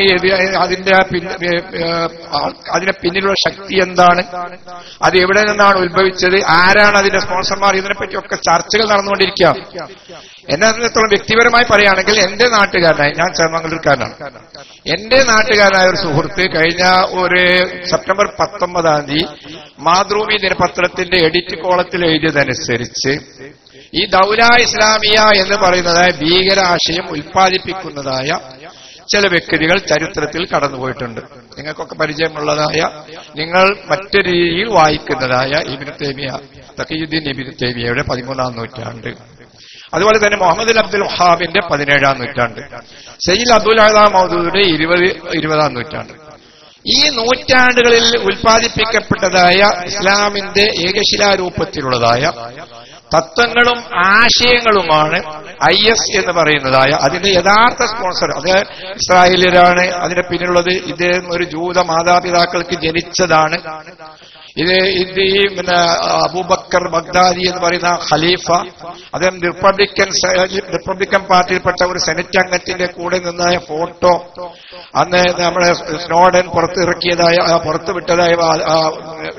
ഇതിൽ വെബ്സൈറ്റിലൂടെ ആ സംഗതിയിലൂടെ വന്നിട്ടുണ്ട് എന്നൊക്കെയുള്ള കാര്യങ്ങൾ ഒരു ഭാഗത്ത് നടന്നുകൊണ്ടിരിക്കുമ്പോൾ, അപ്പൊ ആ ഒരു സംഗതി ഒരു ഭാഗത്ത് നടന്നുകൊണ്ടിരിക്കുമ്പോൾ ഇതിന്റെ ചരിത്രം, ഇത് യഥാർത്ഥത്തിൽ ഇതിന്റെ പിന്നിൽ ആരാണ് എന്ന് ഇവരെല്ലാം ഉൽപ്പാദിപ്പിക്കുന്നതായ അല്ലെങ്കിൽ ഉൽപ്പാദിപ്പിച്ചതായ ആ ഭീകരപരമായ ആശയങ്ങളിൽ നിന്ന് നമുക്കതിനെ കണ്ടുപിടിക്കാൻ കഴിയും എന്നതുവരെയുള്ള ചർച്ചകൾ ഇപ്പോൾ നടന്നുകൊണ്ടിരിക്കുന്നു. നിങ്ങൾ ഇത്തരത്തിലുള്ള കാര്യങ്ങൾ വളരെ ശ്രദ്ധിച്ച് നോക്കിക്കാണുന്നതായ വിദ്യാർത്ഥികളായതുകൊണ്ടാണ് ഇക്കാര്യം ഞാൻ വളരെ വേഗം ഓടിച്ച് പറഞ്ഞു പോകുന്നത്. അപ്പൊ ഒരു സംഗതി IS ഉൽപ്പാദിപ്പിക്കുന്നതായ ഭീകരത, ആ ഭീകരത ഉൽപ്പാദിപ്പിക്കപ്പെടുന്നത് വരെയും അല്ലെങ്കിൽ സിറിയയിലെ ഈ പറഞ്ഞ പ്രദേശത്തിലേക്ക് IS കടന്നെത്തുന്നത് വരെയും ഇസ്ലാം കഴിഞ്ഞു പോയ നൂറ്റാണ്ടുകളിലൂടെ ഈ പറഞ്ഞതായ എല്ലാവിധ സ്മാരക സൗധങ്ങളെയും ഇവിടെ കാത്തു സൂക്ഷിച്ചിരുന്നു. ഒരുപാട് ഭരണകൂടങ്ങൾ, അമവിയാക്കൾ, അബ്ബാസിയാക്കൾ, ഫാത്തിമിയാക്കൾ, അയ്യൂബികൾ, ഒരുപാട് ഭരണകൂടങ്ങൾ. ഈ ഭരണകൂടങ്ങൾ ഒന്നുപോലും ഈ പറയുന്നതായ സ്മാരകശിലകളെ, അവിടുത്തെ ക്ഷേത്രങ്ങളെ, അതുപോലെയുള്ളതായ ബിംബങ്ങളെ. ഇപ്പൊ ഞാനിവിടെ ഇരിക്കുമ്പോൾ നമ്മുടെ കൾച്ചറൽ അറ്റാഷയോട് ചോദിച്ചു, നിങ്ങളുടെ ഈജിപ്തിൽ നിലനിർത്തപ്പെടുന്നതായ ആ സിംബൽ, ആ ക്ഷേത്രം ഇപ്പോഴും അതേ രീതിയിൽ കാത്തു സൂക്ഷിക്കപ്പെടുന്നില്ലേ? വളരെ ശരിയായിട്ട് അത് പിന്നെ യുനെസ്കോവിന്റെ ആ പ്രിസർവേഷനിൽ പെട്ടതായ സ്ഥാപനമാണ്, ക്ഷേത്രമാണ്. ഈജിപ്ത് സാമ്പത്തികമായി വളരെയധികം വിഷമിക്കുന്നതായ ഘട്ടത്തിൽ പോലും ജമാൽ അബ്ദുൽ നാസിറിന്റെ കാലഘട്ടത്തിൽ വമ്പിച്ച തുക ചെലവഴിച്ചുകൊണ്ട് ഈ പറയുന്നതായ ക്ഷേത്രത്തെ നിലനിർത്തുകയുണ്ടായി. അലക്സാണ്ട്രിയയിലും മറ്റും നമ്മൾ ചെല്ലുമ്പോൾ കാണുന്നത് ഇതേ രീതിയിലുള്ളതായ ക്ഷേത്രങ്ങളും സ്ഥാപനങ്ങളും സ്തൂപങ്ങളും നിലനിർത്തപ്പെടുന്നതായ അനുഭവങ്ങൾ നമുക്ക് കാണാൻ കഴിയും. ഞാൻ പറഞ്ഞു വരുന്നത്, ഈ IS ഭീകരത ഉടലെടുക്കുന്നത് വരെയും അന്ന് തൊട്ടെല്ലാം മുഹമ്മദ് നബിക്ക് വഹി ഇറങ്ങുന്നത് നമ്മൾ മനസ്സിലാക്കണം. മഹാനായ മുഹമ്മദ് നബി സല്ലല്ലാഹു അലൈഹി വസല്ലമക്ക് വഹി ഇറങ്ങിയതിനു ശേഷം നൂറ്റാണ്ടുകളുടെ നീളത്തിൽ ഈ പറയുന്ന ബിംബങ്ങളും ക്ഷേത്രങ്ങളും അതുപോലുള്ള സൗധങ്ങളും സ്മാരകങ്ങളും സ്ഥാപനങ്ങളും നിലനിർത്തപ്പെട്ടിരുന്നു. ആയിരക്കണക്കിന് വർഷങ്ങൾ മുമ്പുള്ളതായ ഈ പറയുന്ന സ്മാരകങ്ങൾ ഇസ്ലാം ബഹുസ്വരതയെ അംഗീകരിക്കുന്നില്ല എന്ന് പറയുന്നവർ നമ്മളോട് പറയുന്നത് അവരുടെ സ്വന്തം മതങ്ങളെ, വിശ്വാസങ്ങളെ, ആരാധനകളെ, ആചാരങ്ങളെ നാം അംഗീകരിക്കണമെന്നാണ്. ഒരു മതേതര രാജ്യത്ത് ജീവിക്കുമ്പോൾ നാം ചെയ്യേണ്ടത് ഈ ഇത്രയും പ്രകാശമുള്ള അല്ലെങ്കിൽ ഇതിനേക്കാൾ പ്രകാശമുള്ള മർക്കുറിയും അതുപോലെയുള്ള വെളിച്ചങ്ങളും ഉള്ള സമയത്ത് ഏതോ ഒരു കാലഘട്ടത്തിൽ വെളിച്ചത്തിന്റെ ഒരേ ഒരു ചെറിയ നാന്തി മാത്രമായ, നിദാനം മാത്രമായ ഈ ദീപം, ആ ദീപത്തെ നമ്മൾ അംഗീകരിക്കണം, അതിനെ നമ്മൾ ആരാധിക്കണം. ആരെങ്കിലും എവിടെയെങ്കിലും സന്ധ്യാനാമം ചെയ്യുമ്പോൾ അവിടെ ദീപം കൊളുത്തി വെക്കുന്നതിനെതിരെ ഇന്ന് വരെ ഒരു താലിബാനും അരിശം കൊള്ളുകയോ പോയി കെടുത്തുകയോ ഊതിക്കെടുത്തി ഓടിപ്പോവുകയോ ചെയ്ത അനുഭവമില്ല. ഇന്ത്യയിലെ പോലെ പാകിസ്ഥാനിലെയും ഹിന്ദുക്കൾ, ബംഗ്ലാദേശിലെ ഹിന്ദുക്കൾ, ഇന്തോനേഷ്യയിലെ ഹിന്ദുക്കൾ, നേരത്തെ ഇവിടെ ഉദ്ധരിച്ചതായ ബാലിയിലെ ഹിന്ദുക്കൾ, അവരിൽ വലിയൊരു വിഭാഗം ഈ തരത്തിലുള്ള ദീപാരാധന നടത്തുന്നവരാണ്. അവിടെ ഈ പറയുന്നതായ താലിബാനുമാരുണ്ട്, അവിടെ ഈ പറയുന്നതായ മറ്റ് പലതരത്തിലുള്ള ഭീകരവാദികൾ, IS അടക്കമുള്ളവരുണ്ട്. എന്തുകൊണ്ട് അവിടങ്ങളിലൊന്നും അത് പോയി ടച്ചുകെടുക്കുന്നില്ല? അപ്പൊ നമ്മോട് പറയുന്നതായ നിങ്ങൾ ബഹുസ്വരതയെ അംഗീകരിക്കുന്നില്ല എന്ന് പറയുന്നതായ ഇസ്ലാം അതിനെല്ലാം എതിരാണെന്ന് പറയുന്ന വിഭാഗം യഥാർത്ഥത്തിൽ ആഗ്രഹിക്കുന്നത് അവരുടെ സ്വന്തം വിശ്വാസത്തെ മതേതരത്വത്തിന്റെ മേൽവിലാസത്തിൽ, മതേതരത്വത്തിന്റെ പേര് പറഞ്ഞുകൊണ്ട് തങ്ങളുടെ വിശ്വാസത്തിനെയും ആചാരങ്ങളെയും ഏകദൈവ വിശ്വാസികളുടെ മേൽ അടിച്ചേൽപ്പിക്കാനുള്ളതായ ശ്രമമാണ് നടത്തിക്കൊണ്ടിരിക്കുന്നത്. അതിനെ ചെറുക്കുമ്പോൾ പറയുന്നു ഇസ്ലാം ഇതിനെല്ലാം എതിരാണ്, ഇസ്ലാം ബഹുസ്വരതയെ ഉൾക്കൊള്ളുന്നില്ല. പലപ്പോഴും ഉദാഹരണമായി പറയും, ഇന്തോനേഷ്യയിലേക്ക് നോക്കൂ, ഇന്തോനേഷ്യയിലെ വിമാനത്തിന്റെ പേര് നോക്കൂ, അതിന് പേരിട്ടത് എന്താണ്? അതുപോലെ തന്നെ ഇന്തോനേഷ്യയിലെ അവരത് കളിക്കുന്ന നാടകത്തിലേക്ക് നോക്കൂ. അവർ രാമായണത്തിൽ നിന്ന്, മഹാഭാരതത്തിൽ നിന്ന് പ്രചോദനം ഉൾക്കൊണ്ടുകൊണ്ടാണ് അത്തരത്തിലുള്ള നാടകങ്ങളും കലകളും ആവിഷ്കരിക്കുന്നതും അതുപോലെയുള്ളതായ പല കലാപരിപാടികളും നടപ്പാക്കുന്നതും. ഞാൻ ചോദിക്കുന്നു, ഇന്തോനേഷ്യ മുസ്ലിം രാജ്യമല്ലേ? ഇന്തോനേഷ്യ മുസ്ലിം രാജ്യമാണല്ലോ. ആ ഇന്തോനേഷ്യക്കാർ അത്തരത്തിലുള്ള കൾച്ചർ സ്വീകരിക്കുമ്പോൾ അത് ഇസ്ലാമിന് എതിരാകുന്നത് എങ്ങനെ? ഇസ്ലാമിൽ നിന്നുകൊണ്ട് തന്നെ അത്തരം കാര്യങ്ങൾ അംഗീകരിക്കുമ്പോൾ ആ അംഗീകാരത്തിന് അടിവരയിടുന്നതിന് പകരം ഈ രീതി ഞാൻ ആദ്യം പറയുകയുണ്ടായി, നൂറ്റാണ്ടുകൾ പഴക്കമുള്ള സ്മാരകങ്ങളെ സിറിയയിലും ഈജിപ്തിലും മറ്റു നാടുകളിലും ഇല്ലാത്തൊരു സ്ഥലത്ത് പോയി അത് ബിംബങ്ങൾ ഉണ്ടാക്കുന്ന ജോലി മുസ്ലിങ്ങൾ ചെയ്തിട്ടുണ്ടാവുകയില്ല. അഫ്ഗാനിസ്ഥാനിൽ ബഹിയാനിലെ ഒരു ബുദ്ധപ്രതിമ, അതിനൊരു മൂക്ക് ചെറുങ്ങനെ ഒന്ന് ചെത്തിപ്പോയപ്പോൾ എന്തോ ഒരു ബഹളമായിരുന്നു. ഇവിടെ ചാനലിലെ ചർച്ചകളൊക്കെ ഈ ഇസ്ലാം ഉള്ളിടത്തോളം കാലം ഇവിടെ പുരാവസ്തു എന്ന് പറയുന്ന സാധനം ഉണ്ടാവുകയില്ല, ബിംബങ്ങൾ ഉണ്ടാവുകയില്ല, ബുദ്ധനുണ്ടാവുകയില്ല, മറ്റുള്ളവരുണ്ടാവുകയില്ല, എന്തെല്ലാമായിരുന്നു. അതേ അവസരത്തിൽ അല്പം മാട്ടിറച്ചി വീട്ടിലെ ഫ്രിഡ്ജിൽ സൂക്ഷിച്ചു എന്നതിന്റെ വാസന ലഭിച്ചപ്പോൾ ഒരു പക്ഷേ ഒരാഴ്ച മുമ്പ് നടന്ന പെരുന്നാളിന് അവർ ആ വീട്ടിൽ വന്ന് ഭക്ഷണം കഴിച്ചു പോയവരാ. അന്ന് കണ്ടുവെച്ച് പോയതാവാനാണ് സാധ്യത. ആ ഒന്നിന്റെ ഓർമ്മയിൽ ക്ഷേത്രത്തിൽ ചെന്ന് അവിടുത്തെ പൂജാരിയെ കൊണ്ട് ആഹ്വാനം ചെയ്യിച്ച് എന്നിട്ട് അനൗൺസ് ചെയ്തു. അവിടേക്ക് 100-200 ആളുകൾ കൂട്ടമായി കയറി ചെന്നിട്ട് അവിടെയുള്ളതായ ഗൃഹനാഥൻ മുഹമ്മദ് അഖ്ലാഖിനെ പിടിച്ച് പച്ചയായി തല്ലിക്കൊല്ലുന്നു. അയാളുടെ മകനെ ജീവശവമാക്കി മാറ്റുന്നു. അയാളുടെ മകളെ മാനഭംഗപ്പെടുത്താൻ ശ്രമിക്കുന്നു. ആ പെൺകുട്ടി ചോദിച്ചതായ ചോദ്യം, ഈ മാംസം ഈ ബീഫല്ല, ഈ മാംസം ആട്ടിറച്ചിയാണെന്ന് തെളിഞ്ഞാൽ നിങ്ങൾക്ക് ഞങ്ങളുടെ പിതാവിനെ തിരിച്ചു തരാൻ കഴിയുമോ എന്ന്. മറുപടിയും ഉണ്ടായില്ല. നമ്മുടെ പ്രധാനമന്ത്രി അക്കാര്യത്തിൽ പ്രതികരിക്കുകയുണ്ടായില്ല. പ്രധാനമന്ത്രി കഴിഞ്ഞ ദിവസം അദ്ദേഹത്തിന്റെ മൗനം വഞ്ചിക്കുന്നു എന്ന് പറഞ്ഞുകൊണ്ട് പറഞ്ഞ വാചകത്തിൽ പോലും ഔട്ട്റൈറ്റ് ആയിക്കൊണ്ട് നേർക്ക് നേരെ അവിടെ നടന്നത് ശരിയായില്ല, യൂപിയിലെ ദാദ്രി ഗ്രാമത്തിൽ നടന്നത് ശരിയായില്ല എന്ന് പറയാനുള്ളതായ സാരമനസ് കാണിക്കുകയുണ്ടായില്ല. അദ്ദേഹത്തിന് പ്രതികരിക്കാൻ അറിയാത്തതുകൊണ്ടല്ല, അദ്ദേഹം അത് സംബന്ധമായി നടന്ന പല പ്രസംഗങ്ങൾക്കും മറുപടി പറയുകയുണ്ടായി. ബീഹാറിൽ തെരഞ്ഞെടുപ്പ് നടത്തിക്കൊണ്ടിരിക്കുമ്പോൾ ലാലു പ്രസാദ് യാദവ് പറഞ്ഞതായ ഒരു പരാമർശം, ഈ പറയുന്നതായ ബീഫ് ഇവിടുത്തെ യാദവന്മാർ ഹിന്ദുക്കളും കഴിക്കുന്നതായ ഒരു സാധനമാണെന്ന് പറഞ്ഞപ്പോൾ യദു കുടുംബത്തെ അതുപോലെ ശേഷന്റെ യാദവ് കുടുംബത്തെ അപമാനിച്ചു. ഇയാൾക്ക് ചെകുത്താൻ കൂടിയിരിക്കുന്നു. ചെകുത്താനാണ് ലാലു പ്രസാദിലൂടെ സംസാരിക്കുന്നത്. നമുക്ക് പറയാനുള്ളത്, ചെകുത്താൻ ഇതൊക്കെ സഹിക്കുമോ എന്നതാണ്. ചെകുത്താനുണ്ട് അവരൊരു അഭിപ്രായം. ഇത്രത്തോളം വലിയതാ ഒരു ദുരാരോപണം ചെകുത്താനെ പറ്റി പറയുന്നത് ചെകുത്താൻ സമ്മതിക്കുമോ? ഞാൻ ആദ്യം പറഞ്ഞ ഏതോ കാലഘട്ടത്തിലെ ഒരു ബിംബത്തിന്റെ മൂക്ക് തെറിച്ചു പോയതിന്റെ പേരിൽ ലോകം മുഴുവനും ബഹളം കൂട്ടുകയും ഒരു പ്രത്യേക മതത്തെ തെരഞ്ഞു പിടിച്ചുകൊണ്ട് അതിനെ ലോകത്തിന് മുമ്പിൽ പരിഹാസ്യമാത്രമാക്കുകയും ചെയ്യുന്നതായ ഒരു ജനത ഒരു മനുഷ്യനെ ഈ പ്രകാരം തല്ലിക്കൊന്നിട്ട് അതിനെതിരെ പ്രതികരിക്കുന്നില്ല. മാത്രമല്ല അവിടെ ആളുകൾ സന്ദർശിക്കാൻ ചെല്ലുമ്പോൾ അത് തടയുന്നു. സ്ത്രീകളെ ഉപയോഗിച്ച് വീടുകൾ ഉപരോധിക്കുന്നു. അവിടെ ചെല്ലുന്നതായ ആളുകളെ ഇതിന്റെ പേരിൽ വിചാരണ ചെയ്യുന്നു. എന്നിട്ട് കേന്ദ്രമന്ത്രിമാർ പറയുന്നത് അവിടെ അറസ്റ്റഡായിട്ടുള്ള ഇതിനോടനുബന്ധിച്ച് അറസ്റ്റ് ചെയ്യപ്പെട്ടതായ ആളുകളെ കൊലപാതകികളെ സന്ദർശിക്കാൻ വേണ്ടത് ഞങ്ങൾ അവരെ സന്ദർശിക്കാനാണ് പോകുന്നത്, അവരുടെ താല്പര്യങ്ങളാണ് സംരക്ഷിക്കേണ്ടത്. നോക്കൂ എങ്ങനെയുണ്ട്.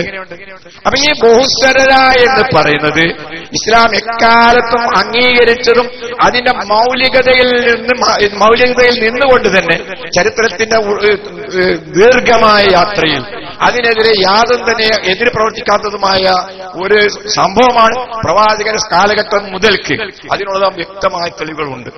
പ്രവാചകൻ സല്ലല്ലാഹു അലൈഹി വസല്ലമയുടെ പള്ളി വളരെ പരിപാവനമായ മസ്ജിദിലേക്ക് അക്കാലത്ത് നജറാനിലെ നസ്രാക്കൾ ക്രിസ്ത്യാനികൾ വന്നപ്പോൾ അവരുടെ പ്രാർത്ഥനയുടെ സമയമായിരുന്നു. അദ്ദേഹം അവരോട് പറഞ്ഞു, എന്റെ പള്ളിയിൽ വെച്ച് നമസ്കരിച്ചുകൊള്ളുവെന്ന്. ഈ കാലത്ത് നമുക്ക് ചിന്തിക്കാൻ കഴിയുമോ? അത് നിങ്ങൾ എന്റെ പള്ളിയിൽ വെച്ച് പ്രാർത്ഥിച്ചുകൊള്ളൂ എന്ന് പറഞ്ഞ പ്രവാചകൻ അദ്ദേഹത്തിലൂടെ പ്രഘോഷിക്കപ്പെട്ടതായ ദീൻ എന്താണെന്ന് നമുക്കറിയാം. ആ ദീനിന്റെ വിശ്വാസ പ്രമാണം എന്താണെന്ന് നിങ്ങൾക്കറിയാം. ആ നസാറകളെ പറ്റി ഖുർആന്റെ പരാമർശം എന്താണെന്ന് നമുക്കറിയാം. മറിയം എന്ന് പറഞ്ഞതായി ആ വിശുദ്ധ ഖുർആനാണ്. അതേ വിശ്വാസം വെച്ച് പുലർത്തുന്നവർക്ക് പള്ളിയിൽ ഒരു മൂല കാണിച്ചു കൊടുത്ത് നിങ്ങൾ അവിടെ നിന്ന് പ്രവർത്തിച്ചോളൂ എന്ന് പറയുന്നത്.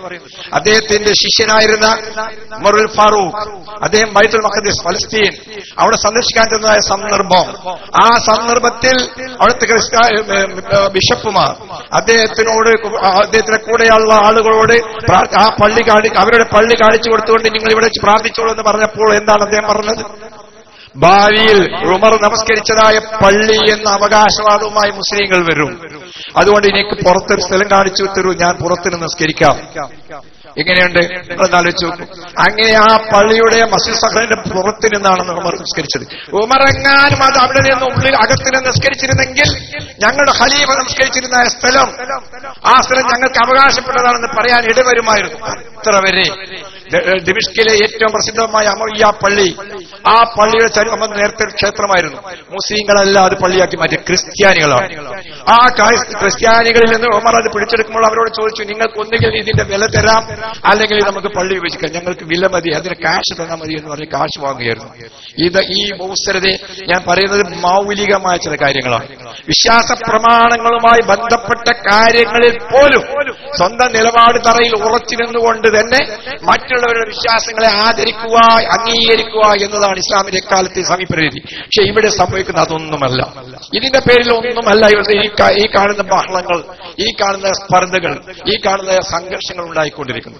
ഒരപ്പരനെ സങ്കല്പിച്ചുകൊണ്ട് ആ അപരനെ വേട്ടയാടാൻ വേണ്ടി ചില പ്രത്യേക തരത്തിലുള്ള പ്രതീകങ്ങളെ ഉണ്ടാക്കിക്കൊണ്ട്, അത് നേരത്തെ ബാബരി മസ്ജിദായിരുന്നു, ആ പള്ളി രാമൻ ഉണ്ടാക്കിയതാണ് എന്ന് പറഞ്ഞുകൊണ്ട് ആ പള്ളി തകർത്ത് തരിപ്പണമാക്കിയിരുന്നു. അതിന്റെ പേര് പോലും കേൾക്കുന്നില്ല. അതിന്റെ സ്ഥാനത്ത് പകരം നിർമ്മിച്ചതായ പള്ളി അത് കേടുവന്നു പോകുന്നതിനെതിരെ അത് റിപ്പയർ ചെയ്ത് നന്നാക്കാനുള്ള അനുവാദവുമായിട്ടാണ് സുബ്രഹ്മണ്യ സ്വാമി കോടതിയിൽ പോയതും അത് അദ്ദേഹം നേടിയെടുത്തത്.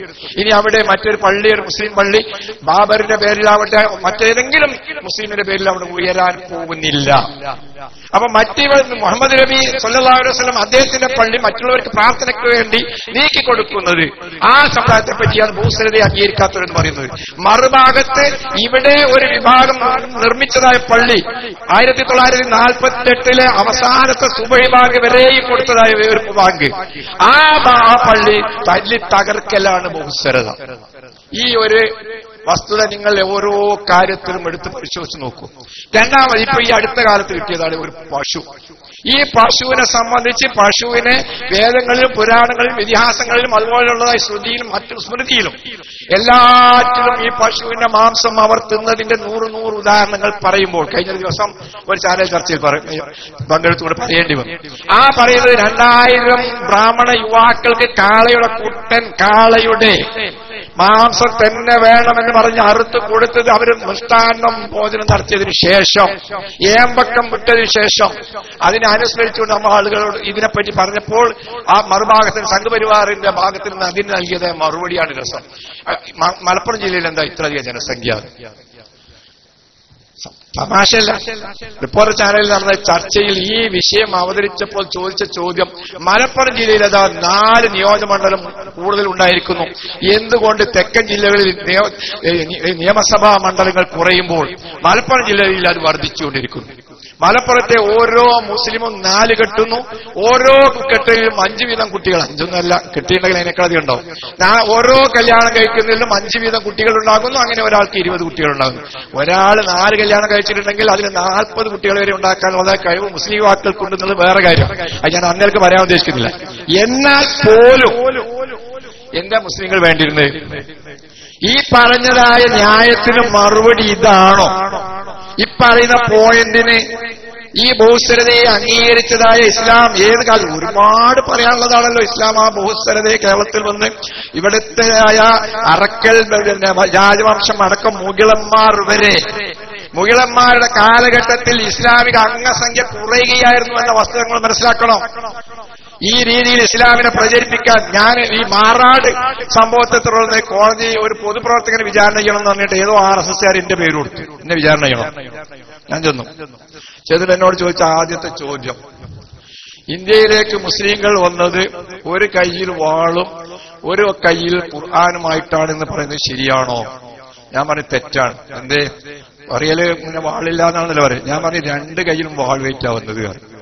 സത്യം റെക്കോർഡാക്കിയതാ. അതിൽ ജഡ്ജിങ്ങനെ ഒന്ന് നോക്കി. ഞാൻ പറഞ്ഞു ഒരു കയ്യിലെങ്ങാനും ഖുർആൻ ഉണ്ടായിരുന്നെങ്കിൽ വടക്കേന്ത്യയിൽ ഇതാകുമായിരുന്നില്ല മുസ്ലിങ്ങളുടെ അവസ്ഥ. 2 കയ്യിലും വാളുമായി വന്നതിന്റെ ദൂഷ്യമാണ്, ദുരന്തമാണ് വടക്കേന്ത്യയിൽ മുസ്ലിങ്ങൾ അനുഭവിക്കുന്നത്. അല്ലെങ്കിൽ അവിടുത്തെ അംഗസംഖ്യ കുറയുമായിരുന്നില്ല, കൂടുമായിരുന്നു. കേരളത്തിലേക്ക് മുസ്ലിങ്ങൾ വരുമ്പോൾ അവിടെ കയ്യിൽ വാളില്ലാത്തതിന്റെ ഗുണം നമ്മൾ ഇവിടെ അനുഭവിച്ചുകൊണ്ടിരിക്കുകയാണ് വടക്കേന്ത്യ. രണ്ടാമത്തെ ചോദ്യം, നിങ്ങൾ ഇസ്ലാം ഇവിടെ വന്നപ്പോൾ നിലവിലുണ്ടായിരുന്നതായ അതിനു മുമ്പുള്ള സംസ്കാരങ്ങൾ മുഴുവൻ തകർത്തു എന്ന് പറയുന്നത് ശരിയാണോ? BJP-കാരനാ വക്കീൽ. ഞാൻ പറഞ്ഞു ശരിയല്ല. എന്താ? ഞാൻ പറഞ്ഞു അതിന് മുമ്പ് തന്നെ ഇവിടെ ആര്യന്മാർ വന്നു, അതിനു മുമ്പുള്ള സംസ്കാരം മുഴുവനും തകർത്തതുകൊണ്ട് മുസ്ലിങ്ങൾക്ക് തകർക്കാൻ ഒന്നും ബാക്കിയുണ്ടായില്ല.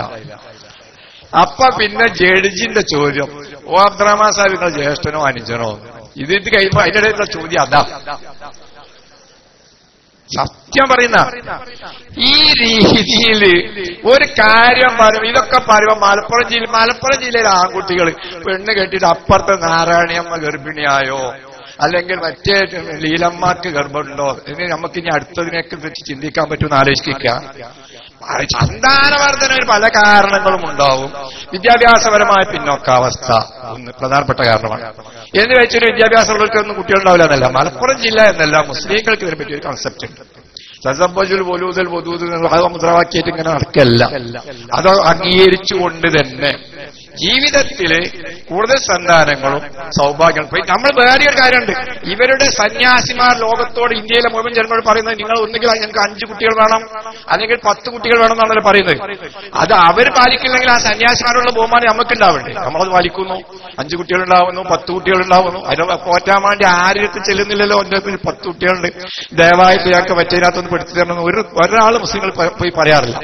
അപ്പൊ മലപ്പുറം ഇതിലെ സന്തോഷം എന്ന് പറഞ്ഞാൽ കുട്ടികൾ കുറേയധികം കുട്ടികൾ വീട്ടിലുണ്ടാവുന്നു. കുട്ടികൾ വളരെ മറ്റുള്ളവരുടെ എന്താ ഒരു കുട്ടി നാം ഒന്ന് നമുക്കൊന്ന്, പിന്നീട് അത് ഒന്നും ഇല്ലാതാവുന്നതൊക്കെ നിങ്ങൾക്ക് പത്രം വായിച്ചവർക്ക് അറിയാവുന്നതാണ്. ഒന്നിന് ഒരു കുട്ടീനെയും ഗർഭം ധരിക്കാൻ മാതാക്കൾ അമ്മമാർ ഈ സൊസൈറ്റി ലേഡീസ് തയ്യാറില്ല. അത് മറ്റൊരു കാര്യം.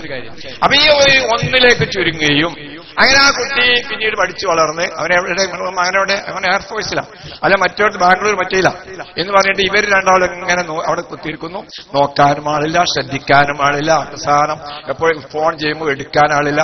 പിന്നത്തെ വെക്കേഷനിൽ അല്ലെങ്കിൽ ഓണത്തിനോ ക്രിസ്മസിനോ ഇപ്പൊ അറിയുന്ന മകനും ഭാര്യയും ഒന്ന് വാതിലോ നോക്കുമ്പോൾ അവിടെ ഇങ്ങനെ ഒന്നോ മരിച്ചോ ഉണങ്ങി കിടക്കുന്നു. സംഭവം ഉണ്ടായതാ ഞാൻ പറയുന്നത്. ഇവര് മരിച്ചോ ജീവിക്കുന്നുണ്ടോ എന്ന് വളരെ വളരെ അഭ്യസ്ത വിദ്യരായ ആൾക്കാർക്ക് പോലും ഫോൺ എടുക്കാത്ത എന്താന്ന് പോലും അന്വേഷിക്കാൻ അവർ അത്രയും ബന്ധമില്ല. അതിന്നാണല്ലോ നമ്മുടെ ഈ മറ്റേ കാർഡുകളും ക്രിസ്മസ് കാർഡും അതുപോലുള്ള ഇതൊക്കെ ഉണ്ടായിരുന്നു. ബർത്ത്ഡേ അന്നേ കാണുന്നുള്ളൂ, ബർത്ത്ഡേന്റെ അന്ന് കാണുന്നു അല്ലെങ്കിൽ ക്രിസ്മസിന് കാർഡ് ആക്കുന്നു. ഇതാണ് ഇവരുമുള്ള ആകെ ബന്ധം. നമുക്കതിന് സമ്പ്രദായം ഇല്ലാത്തത് എന്തുകൊണ്ടാ?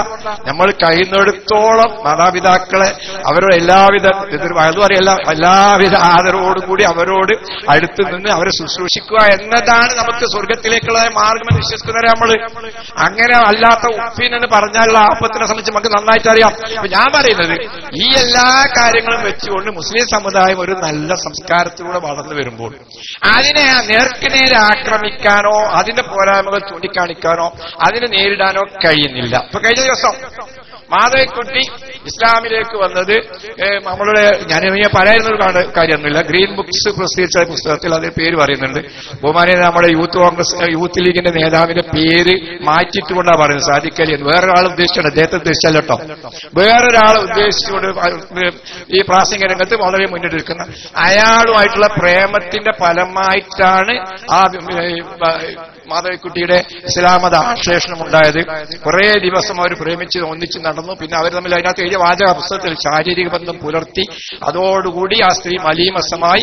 പിന്നെ വിവാഹം കഴിക്കല്ല, നിവൃത്തിയില്ലാതായി. അപ്പൊ അദ്ദേഹത്തിന് 2 ഭാര്യമാർ. അതിന്റെ സമയം കഴിഞ്ഞു. ഈ വിഷയം അതുകൊണ്ടാണ് വേഗം നിർത്താൻ പറയുന്നത്. അതുകൊണ്ട് അവർ മലീമസമായി കല്യാണം കഴിക്കാൻ തീരുമാനിച്ചു. പക്ഷേ ഭാര്യമാർ സമ്മതിച്ചില്ല. എന്ന് പറഞ്ഞാൽ ഇസ്ലാമിന്റെ വിശാലതയും ഇസ്ലാമിന്റെ സമത്വവും ഇസ്ലാം വിധവകളോടുള്ളതായ അവരുടെ പെരുമാറ്റവും അതാണ് മാധവിക്കുട്ടി പറഞ്ഞു. ഞാൻ നേരിട്ട് കണ്ട് ചോദിച്ചതാ. അപ്പോ ഈ മരിക്കുന്ന കാലത്തും കൃഷ്ണന്റെ ശ്ലോകം ഇത് ചെല്ലാറുണ്ടായിരുന്നു, കൃഷ്ണനാമം ജപിക്കാറുണ്ടായിരുന്നു. ഞാൻ ചോദിച്ചു മാധവിക്കുട്ടിയോട്, ശരിയാണോ? എന്താ അബ്ദുള്ള, അതൊരു കല്ലല്ലേ? അവരെന്നോട് നേരിട്ട് പറഞ്ഞതാണ്. വിധവകളായ സ്ത്രീകൾ രാവിലെ ക്ഷേത്രത്തിലേക്ക് പോകുമ്പോൾ ഹിന്ദു സ്ത്രീകൾ ക്ഷേത്രത്തിലേക്ക് പോകുമ്പോൾ വിധവയായ മാധവിക്കുട്ടിയെ വഴിയിൽ കണ്ട് അവർ തിരിച്ചു പോകുന്നു തുടർച്ചയായി 2-3 ദിവസം. ഇത് സഹിക്കാൻ വയ്യാതെ വിധവകളെ സംബന്ധിച്ചുള്ള അന്വേഷണത്തിൽ പ്രവാചകൻ വിധവകളോട് ആദ്യമായി കല്യാണം കഴിക്കുന്നത് വിധവയായ ഖദീജയെ 2 ആൾ വിവാഹം കഴിച്ച് മോചിപ്പിച്ച് കഴിഞ്ഞ് മരിച്ചുപോയ, പിന്നീട് കല്യാണം കഴിക്കുന്ന 68 വയസ്സായ സൗദയെ, അതും ഒരു വിധവ, മക്കളുള്ള, പിന്നെ ഉമ്മു സലമ എന്ന് പറയുന്ന വിധവ. ഈ രീതിയിലുള്ള പെരുമാറ്റം കണ്ട് അത് മനസ്സിലാക്കിയിട്ട് അതിന് ഇസ്ലാമിനെ പറ്റി അവർ അറിഞ്ഞത്. അതുകൊണ്ടല്ല, വേറെ 68-ാം വയസ്സിലല്ലേ പ്രേമിക്കാൻ കണ്ടത്. ഞാൻ നിർത്താം, ക്ഷമിക്കണം, സമയം തീർന്നു, നിങ്ങൾ ക്ഷമിക്കുക. അസ്സലാമു അലൈക്കും.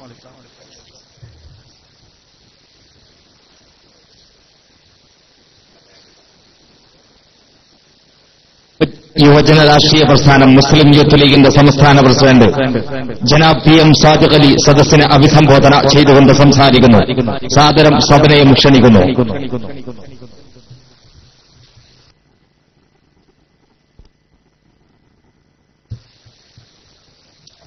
അസ്സലാമു അലൈക്കും. വേദിയിലെ വിശിഷ്ട വ്യക്തികളെ, ആദരണീയരായ ഉസ്താദ്മാരെ, സ്നേഹം നിറഞ്ഞ സഹോദരങ്ങളെ,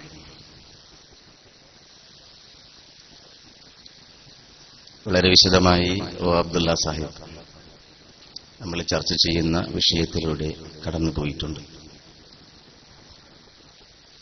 ആദ്യത്തെ ഒരു 5 മിനിറ്റ് അദ്ദേഹം സംസാരിക്കുമ്പോൾ അദ്ദേഹത്തിന്റെ നർമ്മ രസത്തിലുള്ള പലതും നിങ്ങളിങ്ങനെ ആസ്വദിച്ചിരിക്കുമ്പോൾ ഞാൻ മാത്രമാണ് ഈ സദസ്സിൽ ചിരിക്കാതിരുന്നത്.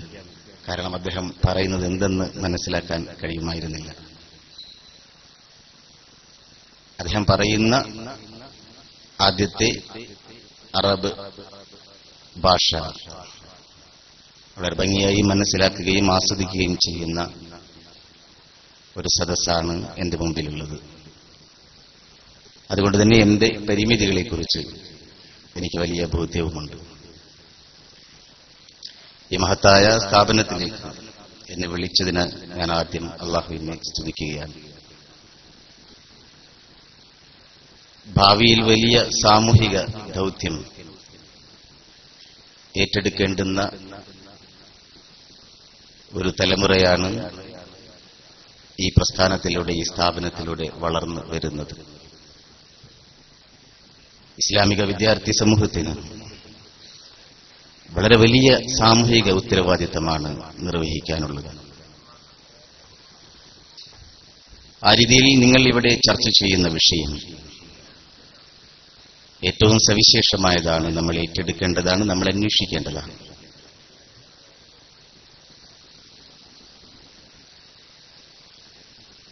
ഭാവിയെക്കുറിച്ച് വലിയ ഉത്കണ്ഠകളാണ് നമ്മളൊക്കെ പങ്കുവെക്കുന്നത്.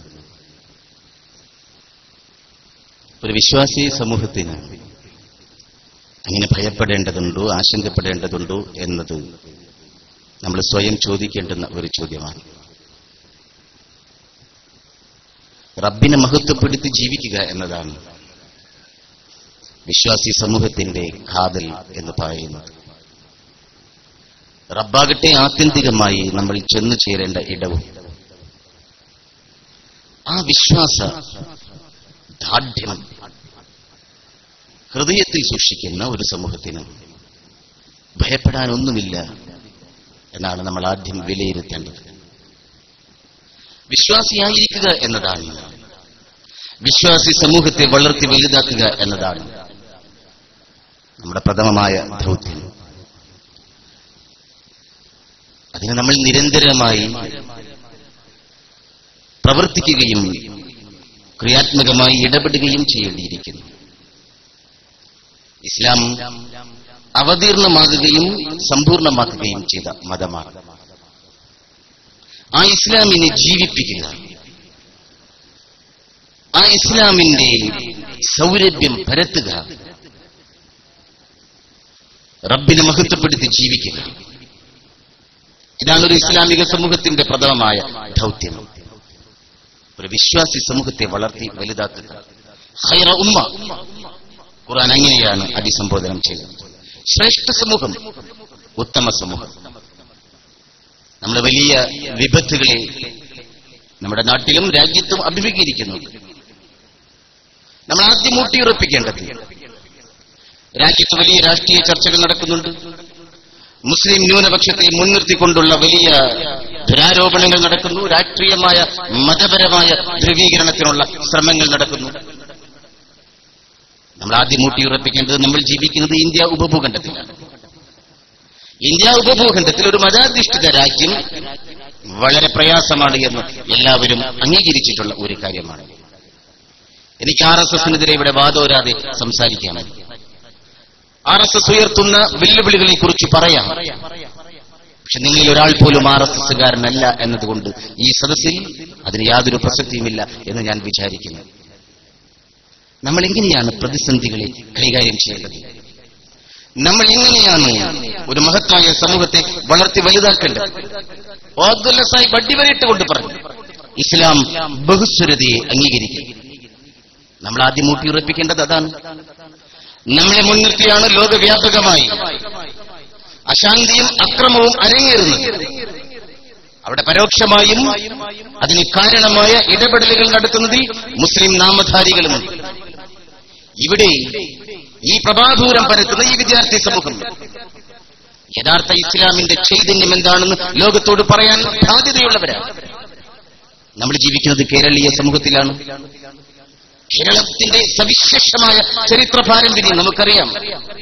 പ്രവാചകന്റെ തൊട്ടടുത്ത കാലത്ത് ഇസ്ലാമിന്റെ സന്ദേശവുമായി ഈ കേരളത്തിലേക്ക് സാർത്ഥവാഹക സംഘം വന്നു.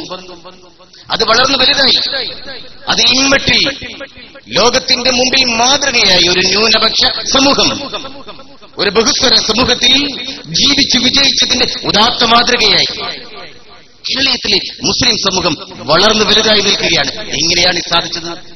അതാണ് ഓർത്തുള്ള സാഹിബ് അദ്ദേഹത്തിന്റെ നർമ്മം തുളുമ്പുന്ന ഭാഷയിൽ കോടതിയിൽ പറഞ്ഞത്. അവിടെ 2 വാളുമായി വന്നു, ഇവിടെ വാളുമായിട്ടല്ല വന്നത്. അതാണ് പറഞ്ഞത്.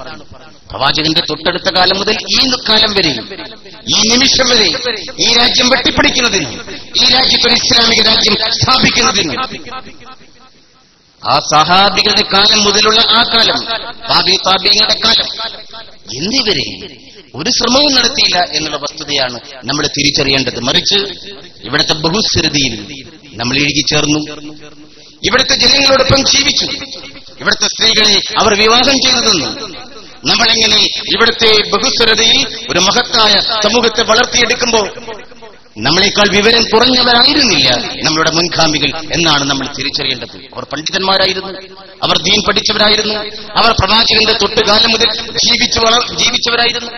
നമ്മളെക്കാൾ ഇസ്ലാമികമായ കാര്യങ്ങളിൽ വലിയ വിവരവും കാര്യബോധവും ഉള്ളവരായിരുന്നു. അങ്ങനെയല്ലേ? അങ്ങനെയാണ് പഴയ കാലം നമ്മോട് വിളിച്ചു പറയുന്നത്. ചേരമാൻ പെരുമാളിന്റെ നിർദ്ദേശപ്രകാരം കൊടുങ്ങല്ലൂരിൽ ഇന്ത്യയിലെ ആദ്യത്തെ മുസ്ലിം പള്ളി അനുവദിക്കുന്നത് ഒരു ഹൈന്ദവ കുടുംബമാണ് അതിന് സ്ഥലം അനുവദിക്കുന്നത്. നമ്മളെല്ലാവരും അത് കേട്ടിട്ടുള്ളതാണ്. സാമൂതിരിയുടെ ചരിത്രം. മിസ്കാൽ പള്ളിയുടെ ഖത്തീബിന് സാമൂതിരി രാജാവാണ് ശമ്പളം നൽകിയത്.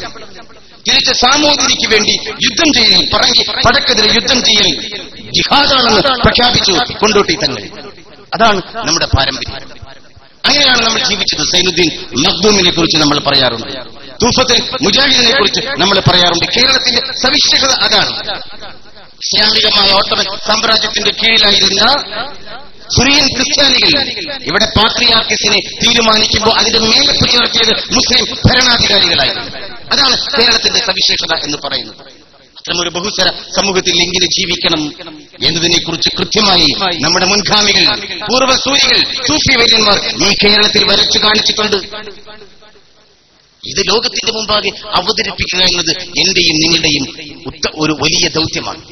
ഇസ്ലാമിനെ പറയുമ്പോൾ നിങ്ങൾ ഇറാഖിനെയല്ല, നിങ്ങൾ ഇറാനെയല്ല, നിങ്ങൾ അഫ്ഗാനിസ്ഥാനെയല്ല, നിങ്ങൾ സിറിയയല്ല, നിങ്ങൾ ഇപ്പോഴത്തെ സൗദി അറേബ്യയുമല്ല മുൻനിർത്തേണ്ടത്. നിങ്ങൾ ജീവിച്ചു വിജയിച്ച ഈ സമൂഹത്തെയാണ്.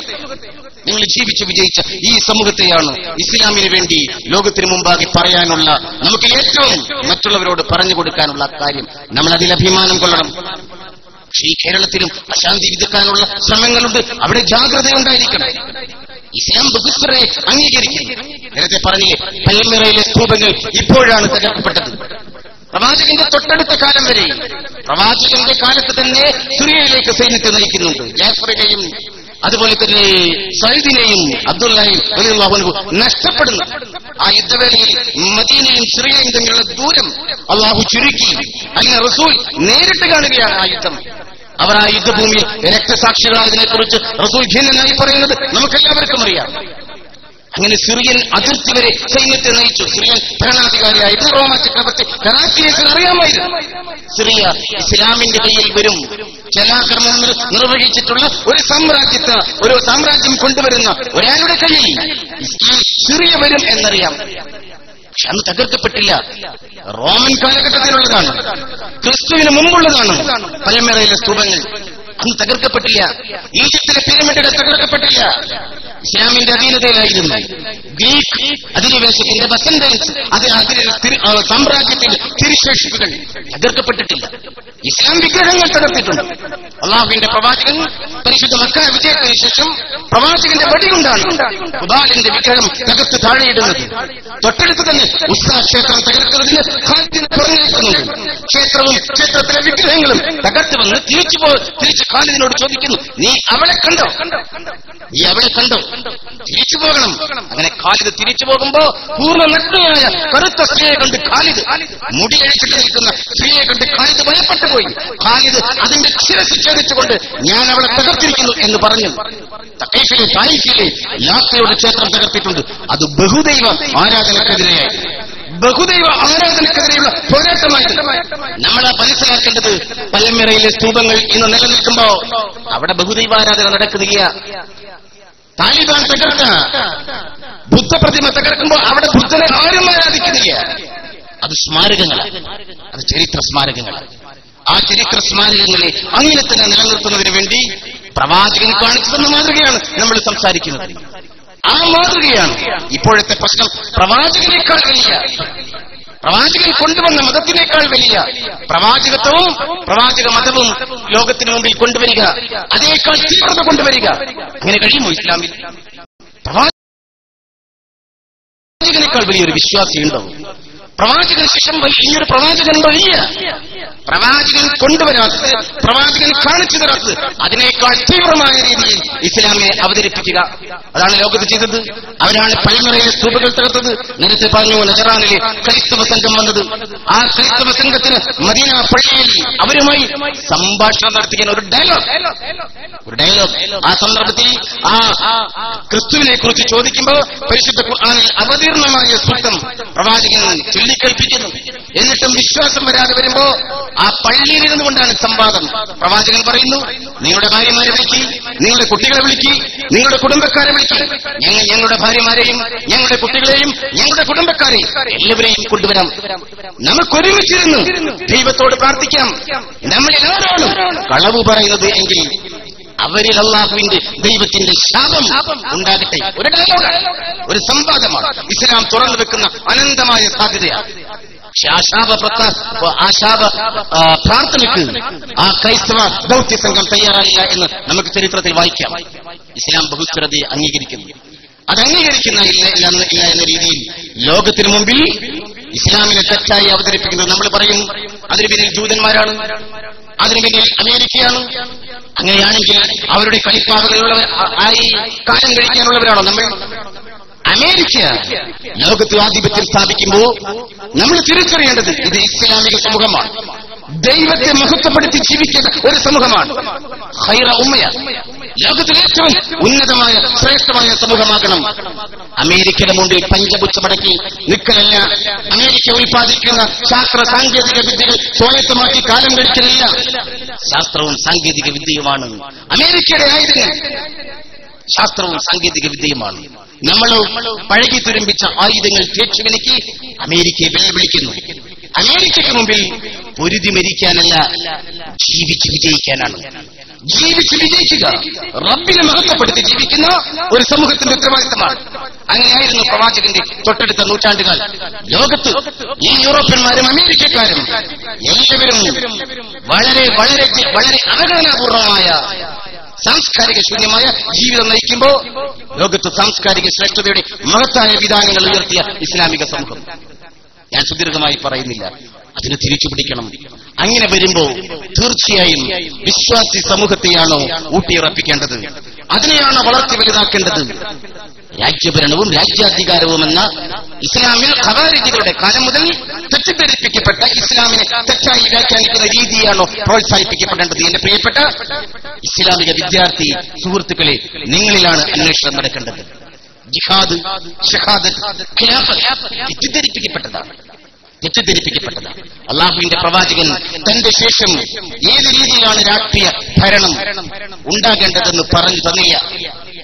എല്ലാ ജീവിത വ്യവസ്ഥയെയും കുറിച്ച് കൃത്യമായി പറഞ്ഞു തന്ന അള്ളാഹുവിന്റെ പ്രവാചകൻ മതമെന്ത് എന്ന് ചോദിച്ചപ്പോ ഈമാൻ, ഇസ്ലാം, അൽ ഇഹ്സാൻ എന്ന് പഠിപ്പിച്ചിരുന്ന പ്രവാചകൻ രാഷ്ട്രത്തെ ഉൾച്ചേർത്ത് പറഞ്ഞില്ല.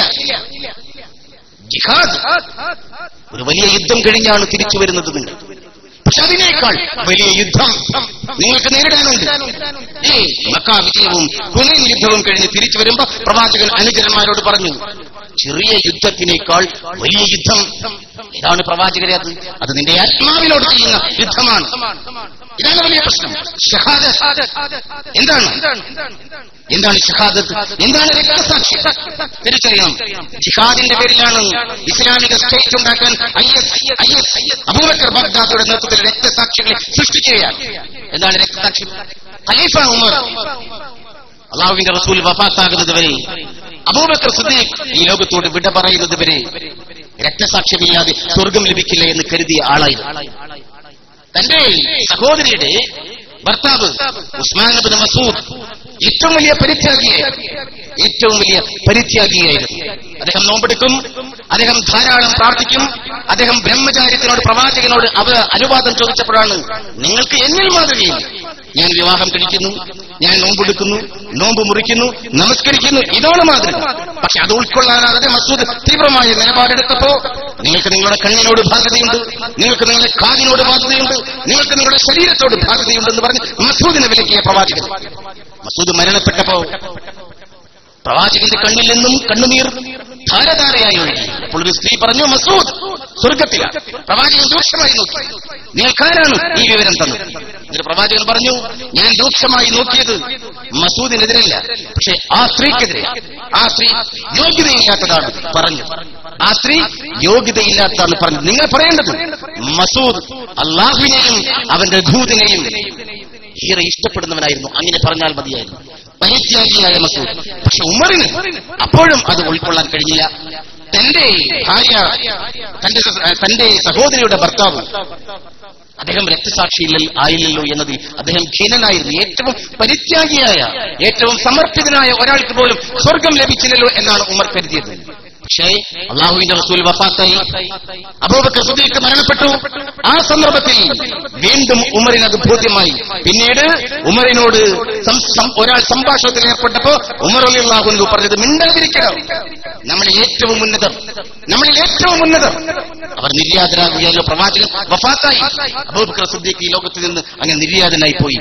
അവർക്കാണ് സ്വർഗം, രക്തസാക്ഷിക്ക് സ്വർഗമുണ്ട്. പക്ഷെ ആ രക്തസാക്ഷിത്വത്തെയാണ് തെറ്റായി വ്യാഖ്യാനിച്ചുകൊണ്ട് പാവപ്പെട്ട സമുദായത്തിന്റെ കയ്യിൽ പഴകി പിടിച്ച ആയുധങ്ങൾ നൽകിക്കൊണ്ട് ജിഹാദിനെ പ്രേരിപ്പിക്കുന്നത്. ഞാൻ സുദീർഘമായി പറയുന്നില്ല. ജിഹാദ്, ഷഹാദത്ത്, ഖിലാഫത്ത്, ഇസ്ലാമിക ഖിലാഫത്താണ് സ്ഥാപിച്ചിട്ടുള്ളത്. ഭൂമിയിൽ ദൈവത്തിന്റെ പ്രതിനിധി മനുഷ്യൻ, അതാണ് ഖലീഫ, പ്രതിനിധി, പ്രാതിനിധ്യം, ഖിലാഫത്ത്. അതൊരിക്കലും ചെറിയ യുദ്ധം കഴിഞ്ഞു വലിയ യുദ്ധത്തിലേക്ക് പോകുന്നവർ ഏതാണ് ഏറ്റവും വലിയ ഖിലാഫത്തെന്ന് തിരിച്ചറിയണം. അത് രാജഭരണം സ്ഥാപിക്കലല്ല, അത് ആത്മസംസ്കരണത്തിന്റെ ജിഹാദാണ്. അങ്ങനെ ജീവിച്ചവരാണ് സൂഫി വര്യന്മാർ. അവർ പ്രവാചകന്റെ തൊട്ടടുത്ത് 10-30 വർഷത്തിന് ശേഷം ഖിലാഫത്ത് എന്ന് പറയുന്നത് കുടുംബവാഴ്ചയും രാജവാഴ്ചയുമായി മാറിയപ്പോ അവർ മാറി നിന്നു.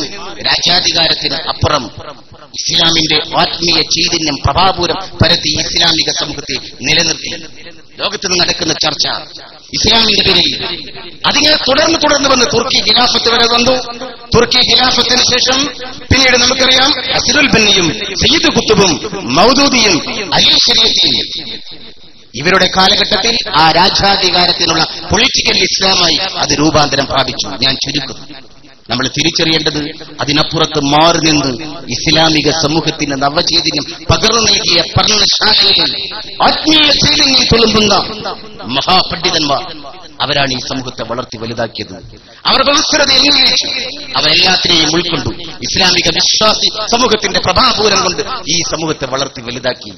ആ മാർഗത്തിലൂടെ മുന്നോട്ട് പോകാനുള്ള ആത്മവിശ്വാസമാണ് നമ്മൾ ഇത്തരം ചർച്ചകളിലൂടെ ആർജിക്കേണ്ടത് എന്ന് പറഞ്ഞുകൊണ്ട് നമുക്കെതിരായി വരുന്ന ഒന്നിനെക്കുറിച്ചും ഭയപ്പെടാനോ ആശങ്കപ്പെടാനോ ഇല്ല എന്ന് നമ്മൾ അടിവരയിട്ട് ഊട്ടിയുറപ്പിക്കേണ്ടതുണ്ട് എന്തുകൂടി ചേർത്ത് പറഞ്ഞുകൊണ്ട് എന്നെ കേട്ട നിങ്ങൾക്ക് നന്ദി അറിയിച്ചുകൊണ്ട് നിർത്തുന്നു. അസ്സലാമു അലൈക്കും.